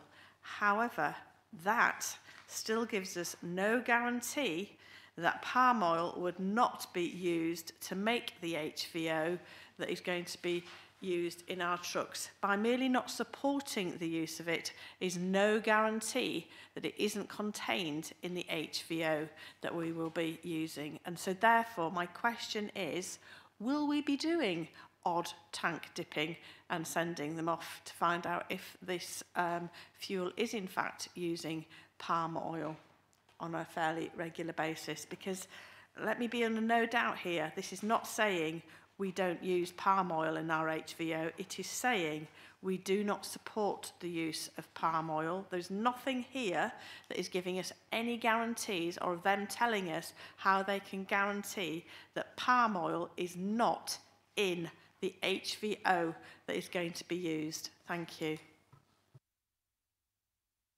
Folks. Yeah, thank you, Councillor Wallace. There is no intention to dip the fuel to check for sort of palm oil or analyse it in any way. That's not an area in which we're expert. The proposal which we put to the climate change panel, the Cabinet and ultimately Council sort of sanctioned the use of HVO within our waste fleet as a way of reducing our CO2 emissions, because they're the largest CO2 emitter within our sort of council operations by some margin. So it's an area that we need to tackle. The only practical alternative available for early adoption is HVO. That was debated and we were sort of asked to take that forward.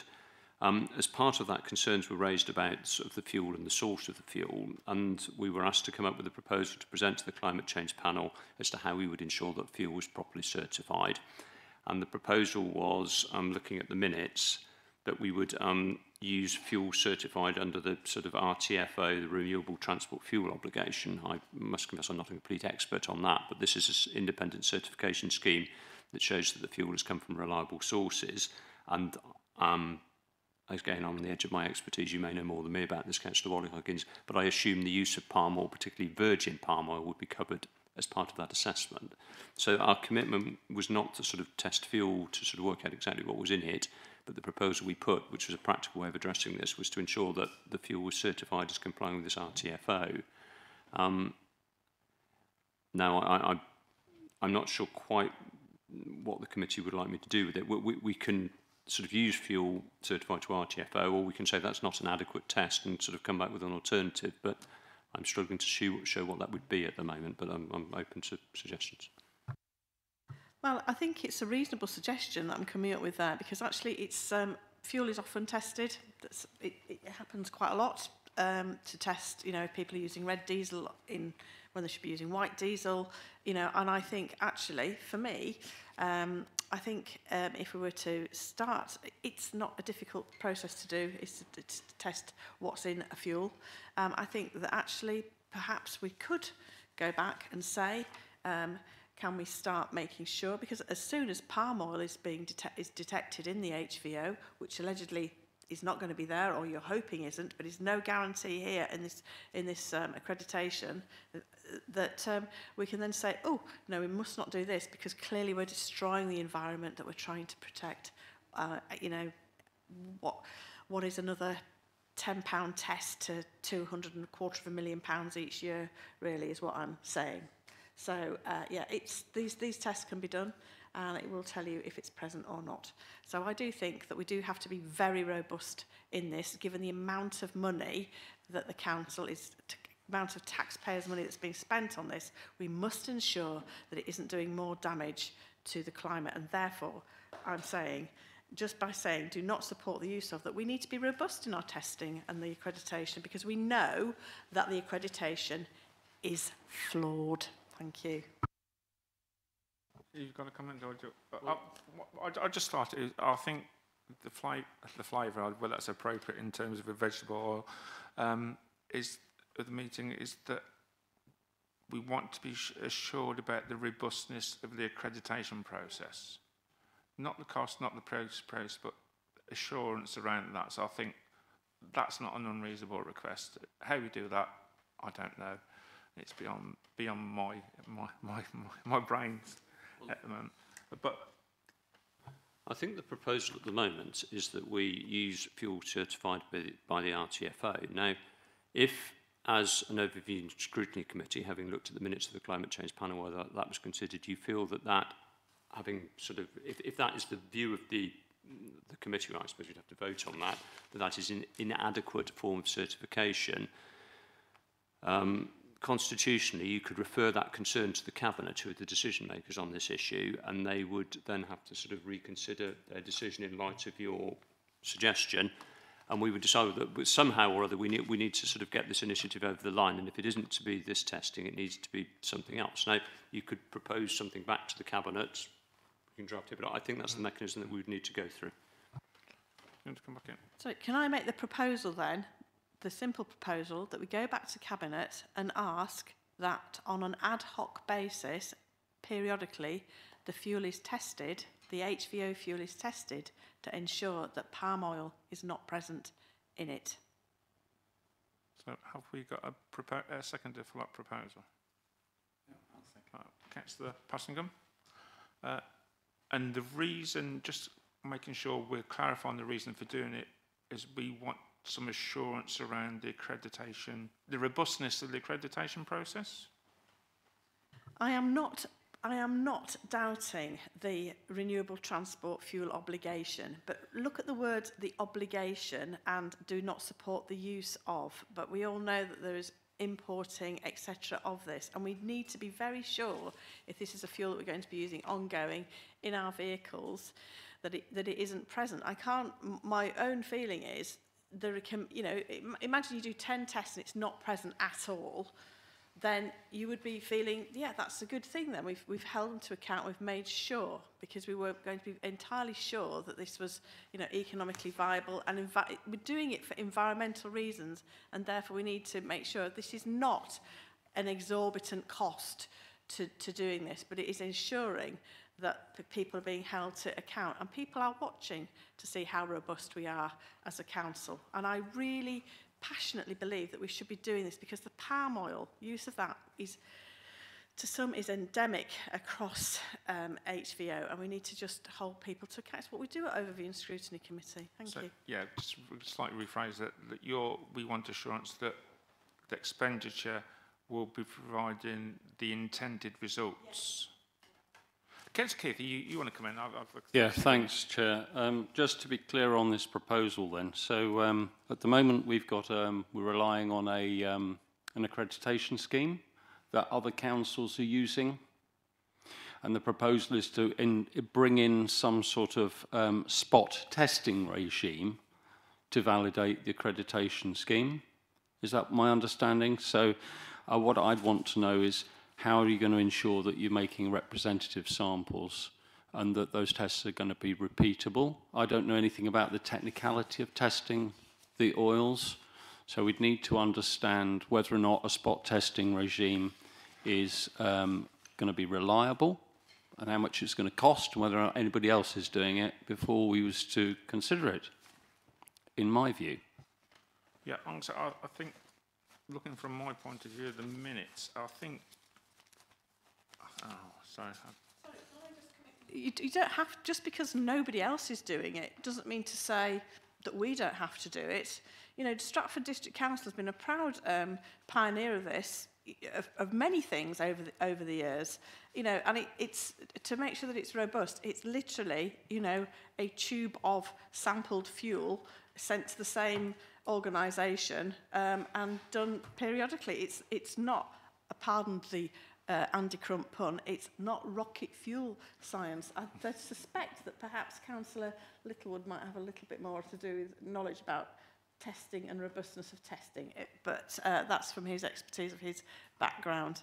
I just want to make sure that the money that we're expending here for climate reasons is being really well spent. It's being robust, because it's that phrase there, we do not support the use of, is not, we do not use. And that is critical. Yeah, I think that is the phrase, isn't it?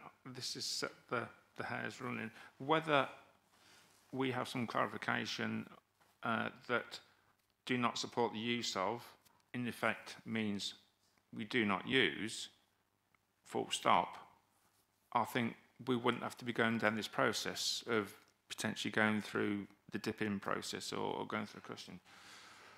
So,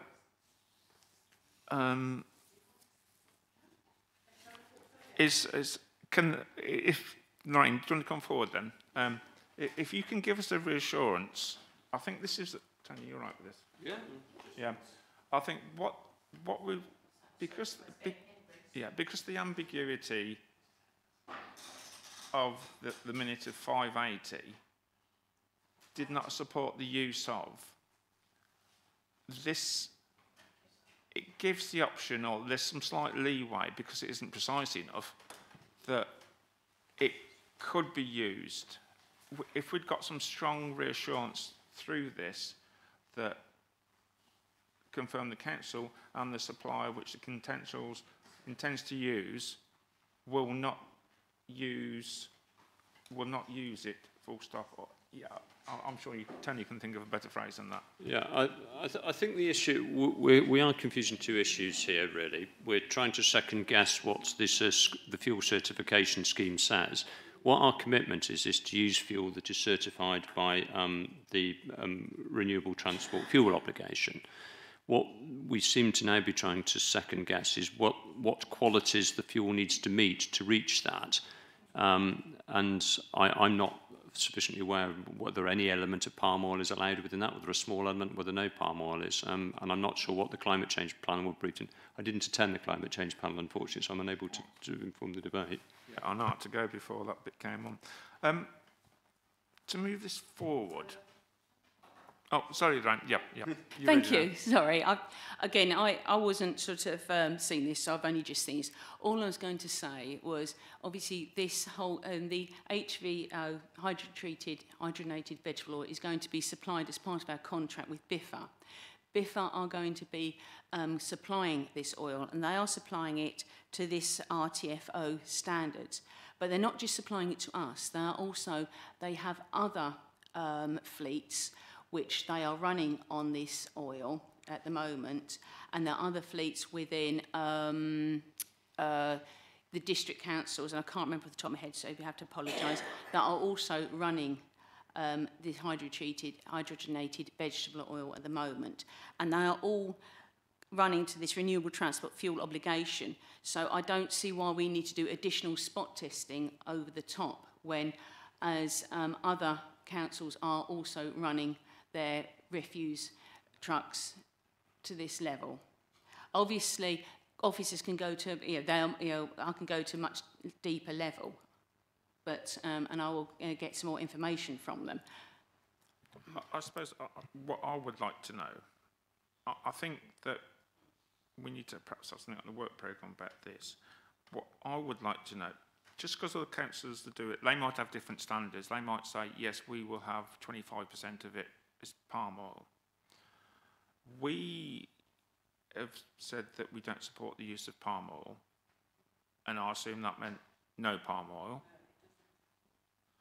So I think if we could have some clarification on this, whilst I'm keen that we need to get the information out, I don't think we've got the information really to make a proposal back to Cabinet to ask them to change something. So I will bring back in the rain. So I think it's a matter of urgency. We get more of a breakdown. What's behind this? I think members and council have got some idea of what we're looking for now. We have got a flavour. and again, I can't think of a better word than flavour, but I'm going to have to use that, that if we can come back with the details of what the accreditation means, whether that has any palm oil in, whether these other councils are using palm oil in their supplies, because if BIFA are using those councils. So I think if we have some clarity, it might preempt something having to go back to council, cabinet, to make a decision. So I don't think we've got 100% of the details on this. Yeah. Sorry, I didn't mean to. Thank you, Chair. Excuse me. I had got concerns that we needed to address this further, and myself and my officer, Julie Lewis, are appearing at the next climate change panel to go into more detail on such things as what's appearing in the latest groundwork contract, and also, some details about the HVO. Yeah. So that's about the 23rd, 24th of April. So it's obviously about 2 weeks' time. So I don't like pushing things down the road, but I would rather we got the information and then had a debate at the next OSC about this, and then we discussed it. So can I make a request, Councillor Grocott, about the next meeting at a climate change panel, which hopefully I should be there, that you've heard our concerns about any uses of palm oil. We really need to tighten that minute down on 580, just so we're clear, because it does not support the use of, but it doesn't say we don't use it, does it? It's a bit ambiguous. So I think if we tighten that up, we get all the details of what will be as part, whether any palm oil is used, what other councils are using you can get from BIFA, and then we can then come back here to say, yes, we've discussed this, and minute 580 of the climate change panel wasn't precise enough. So therefore, and again, that's no criticism of officers, by the way, I think we need to just be clearer. So I'm happy, my proposal would be that we defer any decision on this to after the next climate change panel of the 24th of April, where we've got the information, and then come bring it back to OSC. All right then, so Councillor Grocott, here's a simple question to ask BIFA, because they're going to be using these people. Here's the question. The killer question is, can you guarantee that palm oil is not used in the HVO, the end? That's all it is. Can you guarantee that palm oil is not used in the HVO that you will be using to power these vehicles? And that's it. Because what is going to be happening is, and nobody realised what we're saying, is the testing of this HVO is going to be coming to the fore. And imagine imagine the balloon that will go up when it said that Stratford District Council have been spending and other councils have been spending all this money, and blow me down, it's got palm oil. The damage this has caused is huge, and that is all I'm trying to do here, is obviate reputational damage, which is the purpose of the Overview and Scrutiny Committee. So the question is, can you guarantee that this HVO does not contain palm oil? If they say we can't guarantee it, then you need to make some very good decisions. Thank you very much indeed. Councillor Grocott, apologies for using your first name. Mr. Perks, want to come in? Yeah, I'm just slightly concerned that we're stepping over the constitutional ability of the committee here, because the only thing that is on your agenda today is to make comments on the minutes for the climate change panel. And I'm very happy for you to make comments on that. The decision about HVO and the use of that in vehicles has been made by the correct body of the council, which is the Cabinet. Now, that decision was subject to call-in or prior discussion at the OSC, I don't remember which, and the correct channels, I understand, were followed there. So we have an extant decision of Cabinet to use HVO, subject to agreeing a suitable certification scheme, which was to be presented to the Climate Change Panel for agreement.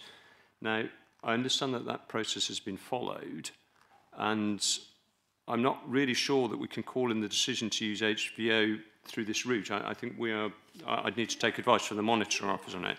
Well, with respect, it seems that we are. We're delaying the implementation till we've agreed a testing regime, I think is what's being proposed by the... I'm not quite clear what we are proposing, but if you want to make a query on the minutes, that's well within the sort of remit of the group. But I think beyond that, I'd have to take advice as to whether we take it forward. I think what there wasn't a vote on the proposal anyway, and the only thing I proposed was that this was going to be going to the climate change panel on the 24th of April, and we asked the portfolio holder to be mindful of the comments from OSC at that meeting and present information that is unambiguous, and we referenced palm oil, and then when those minutes were completed, they would come back to OSC and we would discuss it then. So I thought that's where we got to, so therefore we're not circumventing any constitutional processes. So to be clear then, what we're doing is we're going to make a comment back on the climate change panel saying that the Overview and Scrutiny Committee expressed concern about the reference to palm oil in the climate change minutes and asked that to be referred back to the committee for clarification. Yeah. Okay, that's fine. Right, we all happy now? Good. Right, I think we'll move on. I can say I don't want to palm you off there, Councillor Littlewood. Then come on. Work plan. Councillor Johnston, you want to raise a suggestion to do with the work plan?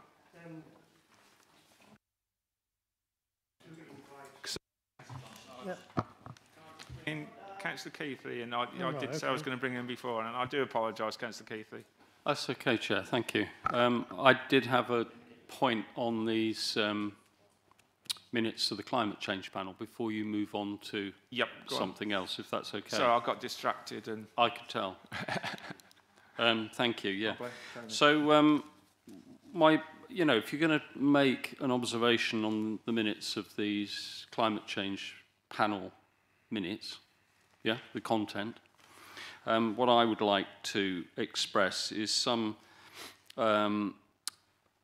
potential opportunity to streamline the reporting, because what I find is when I look at the last climate change action plan update, which it has a red, amber, green update against it, and I've got it on my phone here. It's still dated March 22. That was the last update, as shown on the website. There are a number of objectives and a number of actions on that plan. There are 17 actions on the minutes of the climate change panel, but it's very difficult, since most of them have yet to be confirmed anyway, but it's very difficult to cross-reference these with the plan and the timescales that's the formal climate change action plan. They don't sit very well together. They're not properly aligned. This seemed like a subset of other actions that don't refer back to our core document. You need to be able to bring everything back to one place so that things are referenced back with timescales and actions. I also note the comment in these minutes that there is to be a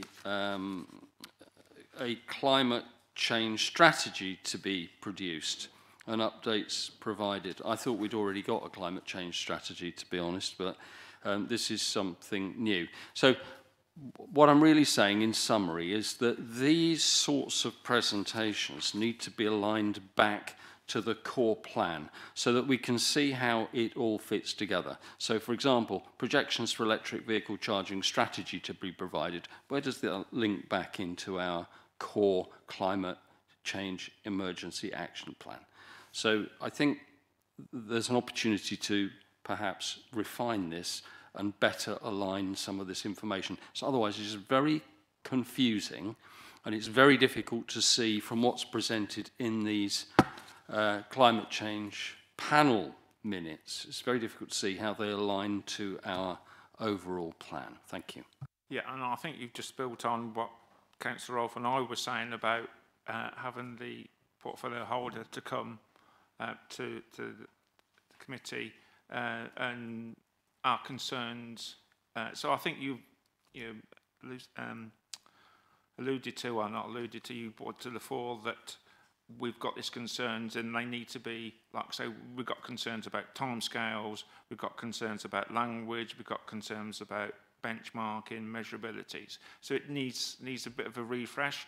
And in the same way, we were talking about SIL allocations and that officer working group working with the South Warwickshire local plan, there should be some form of coordination of the policies from the climate change panel. So I think lots of the information's there, but not necessarily in the right place, and it's not necessarily linked in or aligned. So it needs to be concise and smarter. So I think you just saying about the concerns, Erin, our concerns on that. Councillor Passingham, please. I know time's getting on,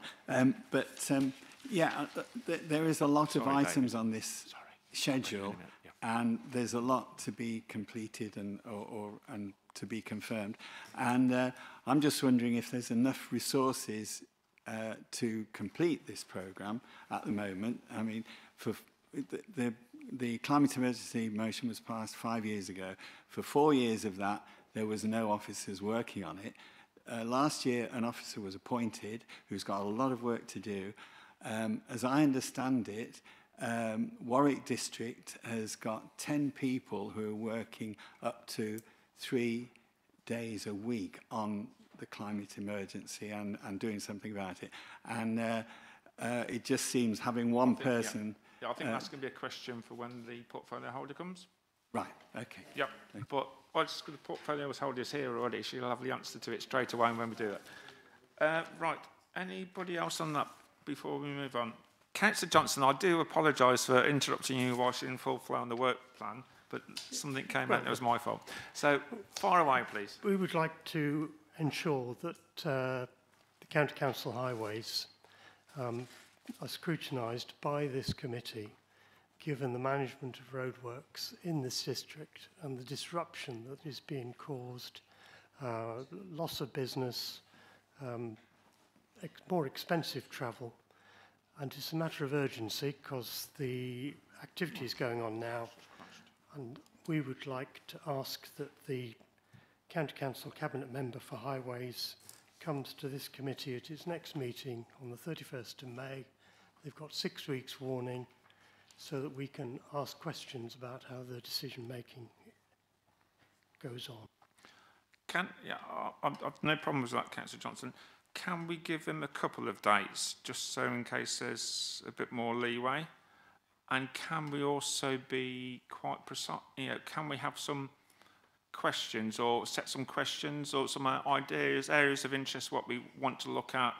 Because I think there's obviously network management, there's implications from broadband contractors who are potentially causing problems.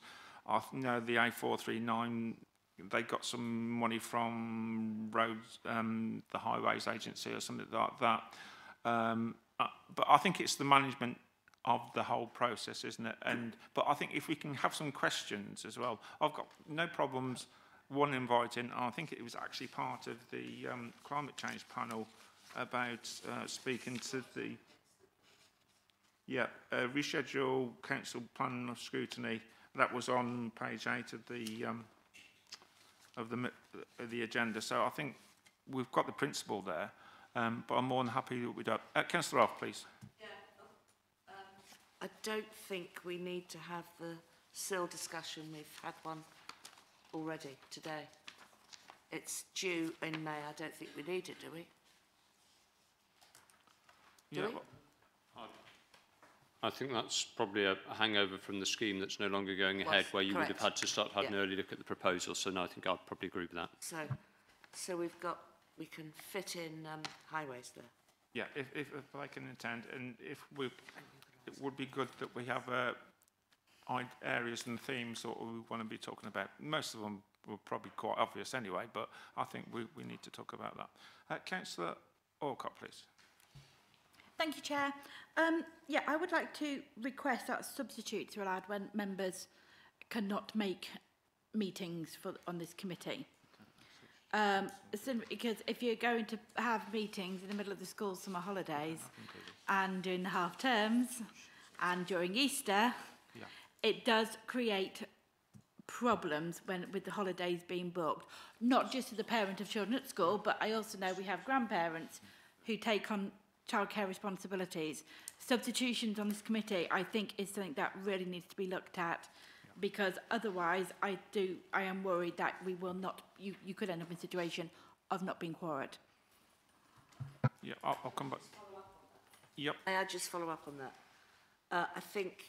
I think I would like to ask if we can, both Councillor Alcock and myself are not here on the 31st of May because it's holiday, and I would like to ask for special dispensation to have 2 substitutes on that day, if that's possible.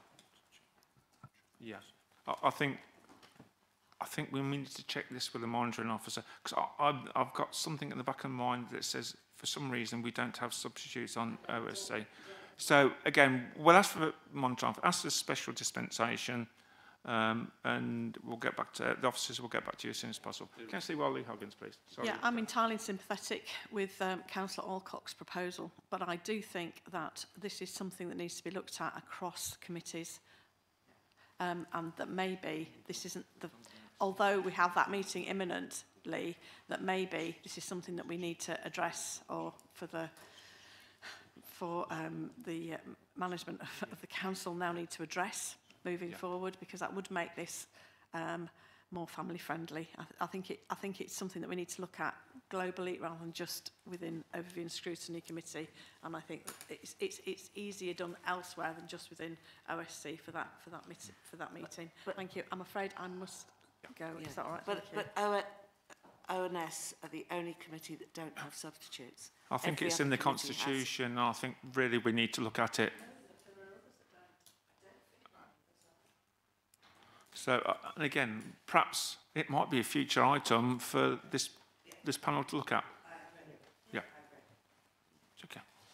Then if I can, Chair, is actually to look at the calendar of meetings across every committee and ensuring that the Warwickshire County Council school holidays, which are already out now for the next 2 years, I think it is, are actually taken into consideration when all meetings, and it's something we need to scrutinise as a work programme then, I think, on this committee, is to look into that. That is what we can do.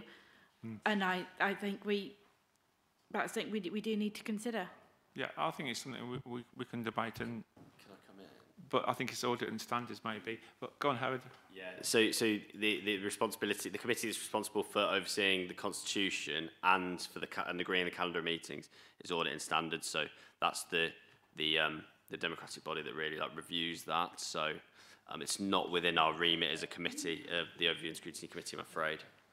But we could write to the chair of audit and standards, couldn't we, and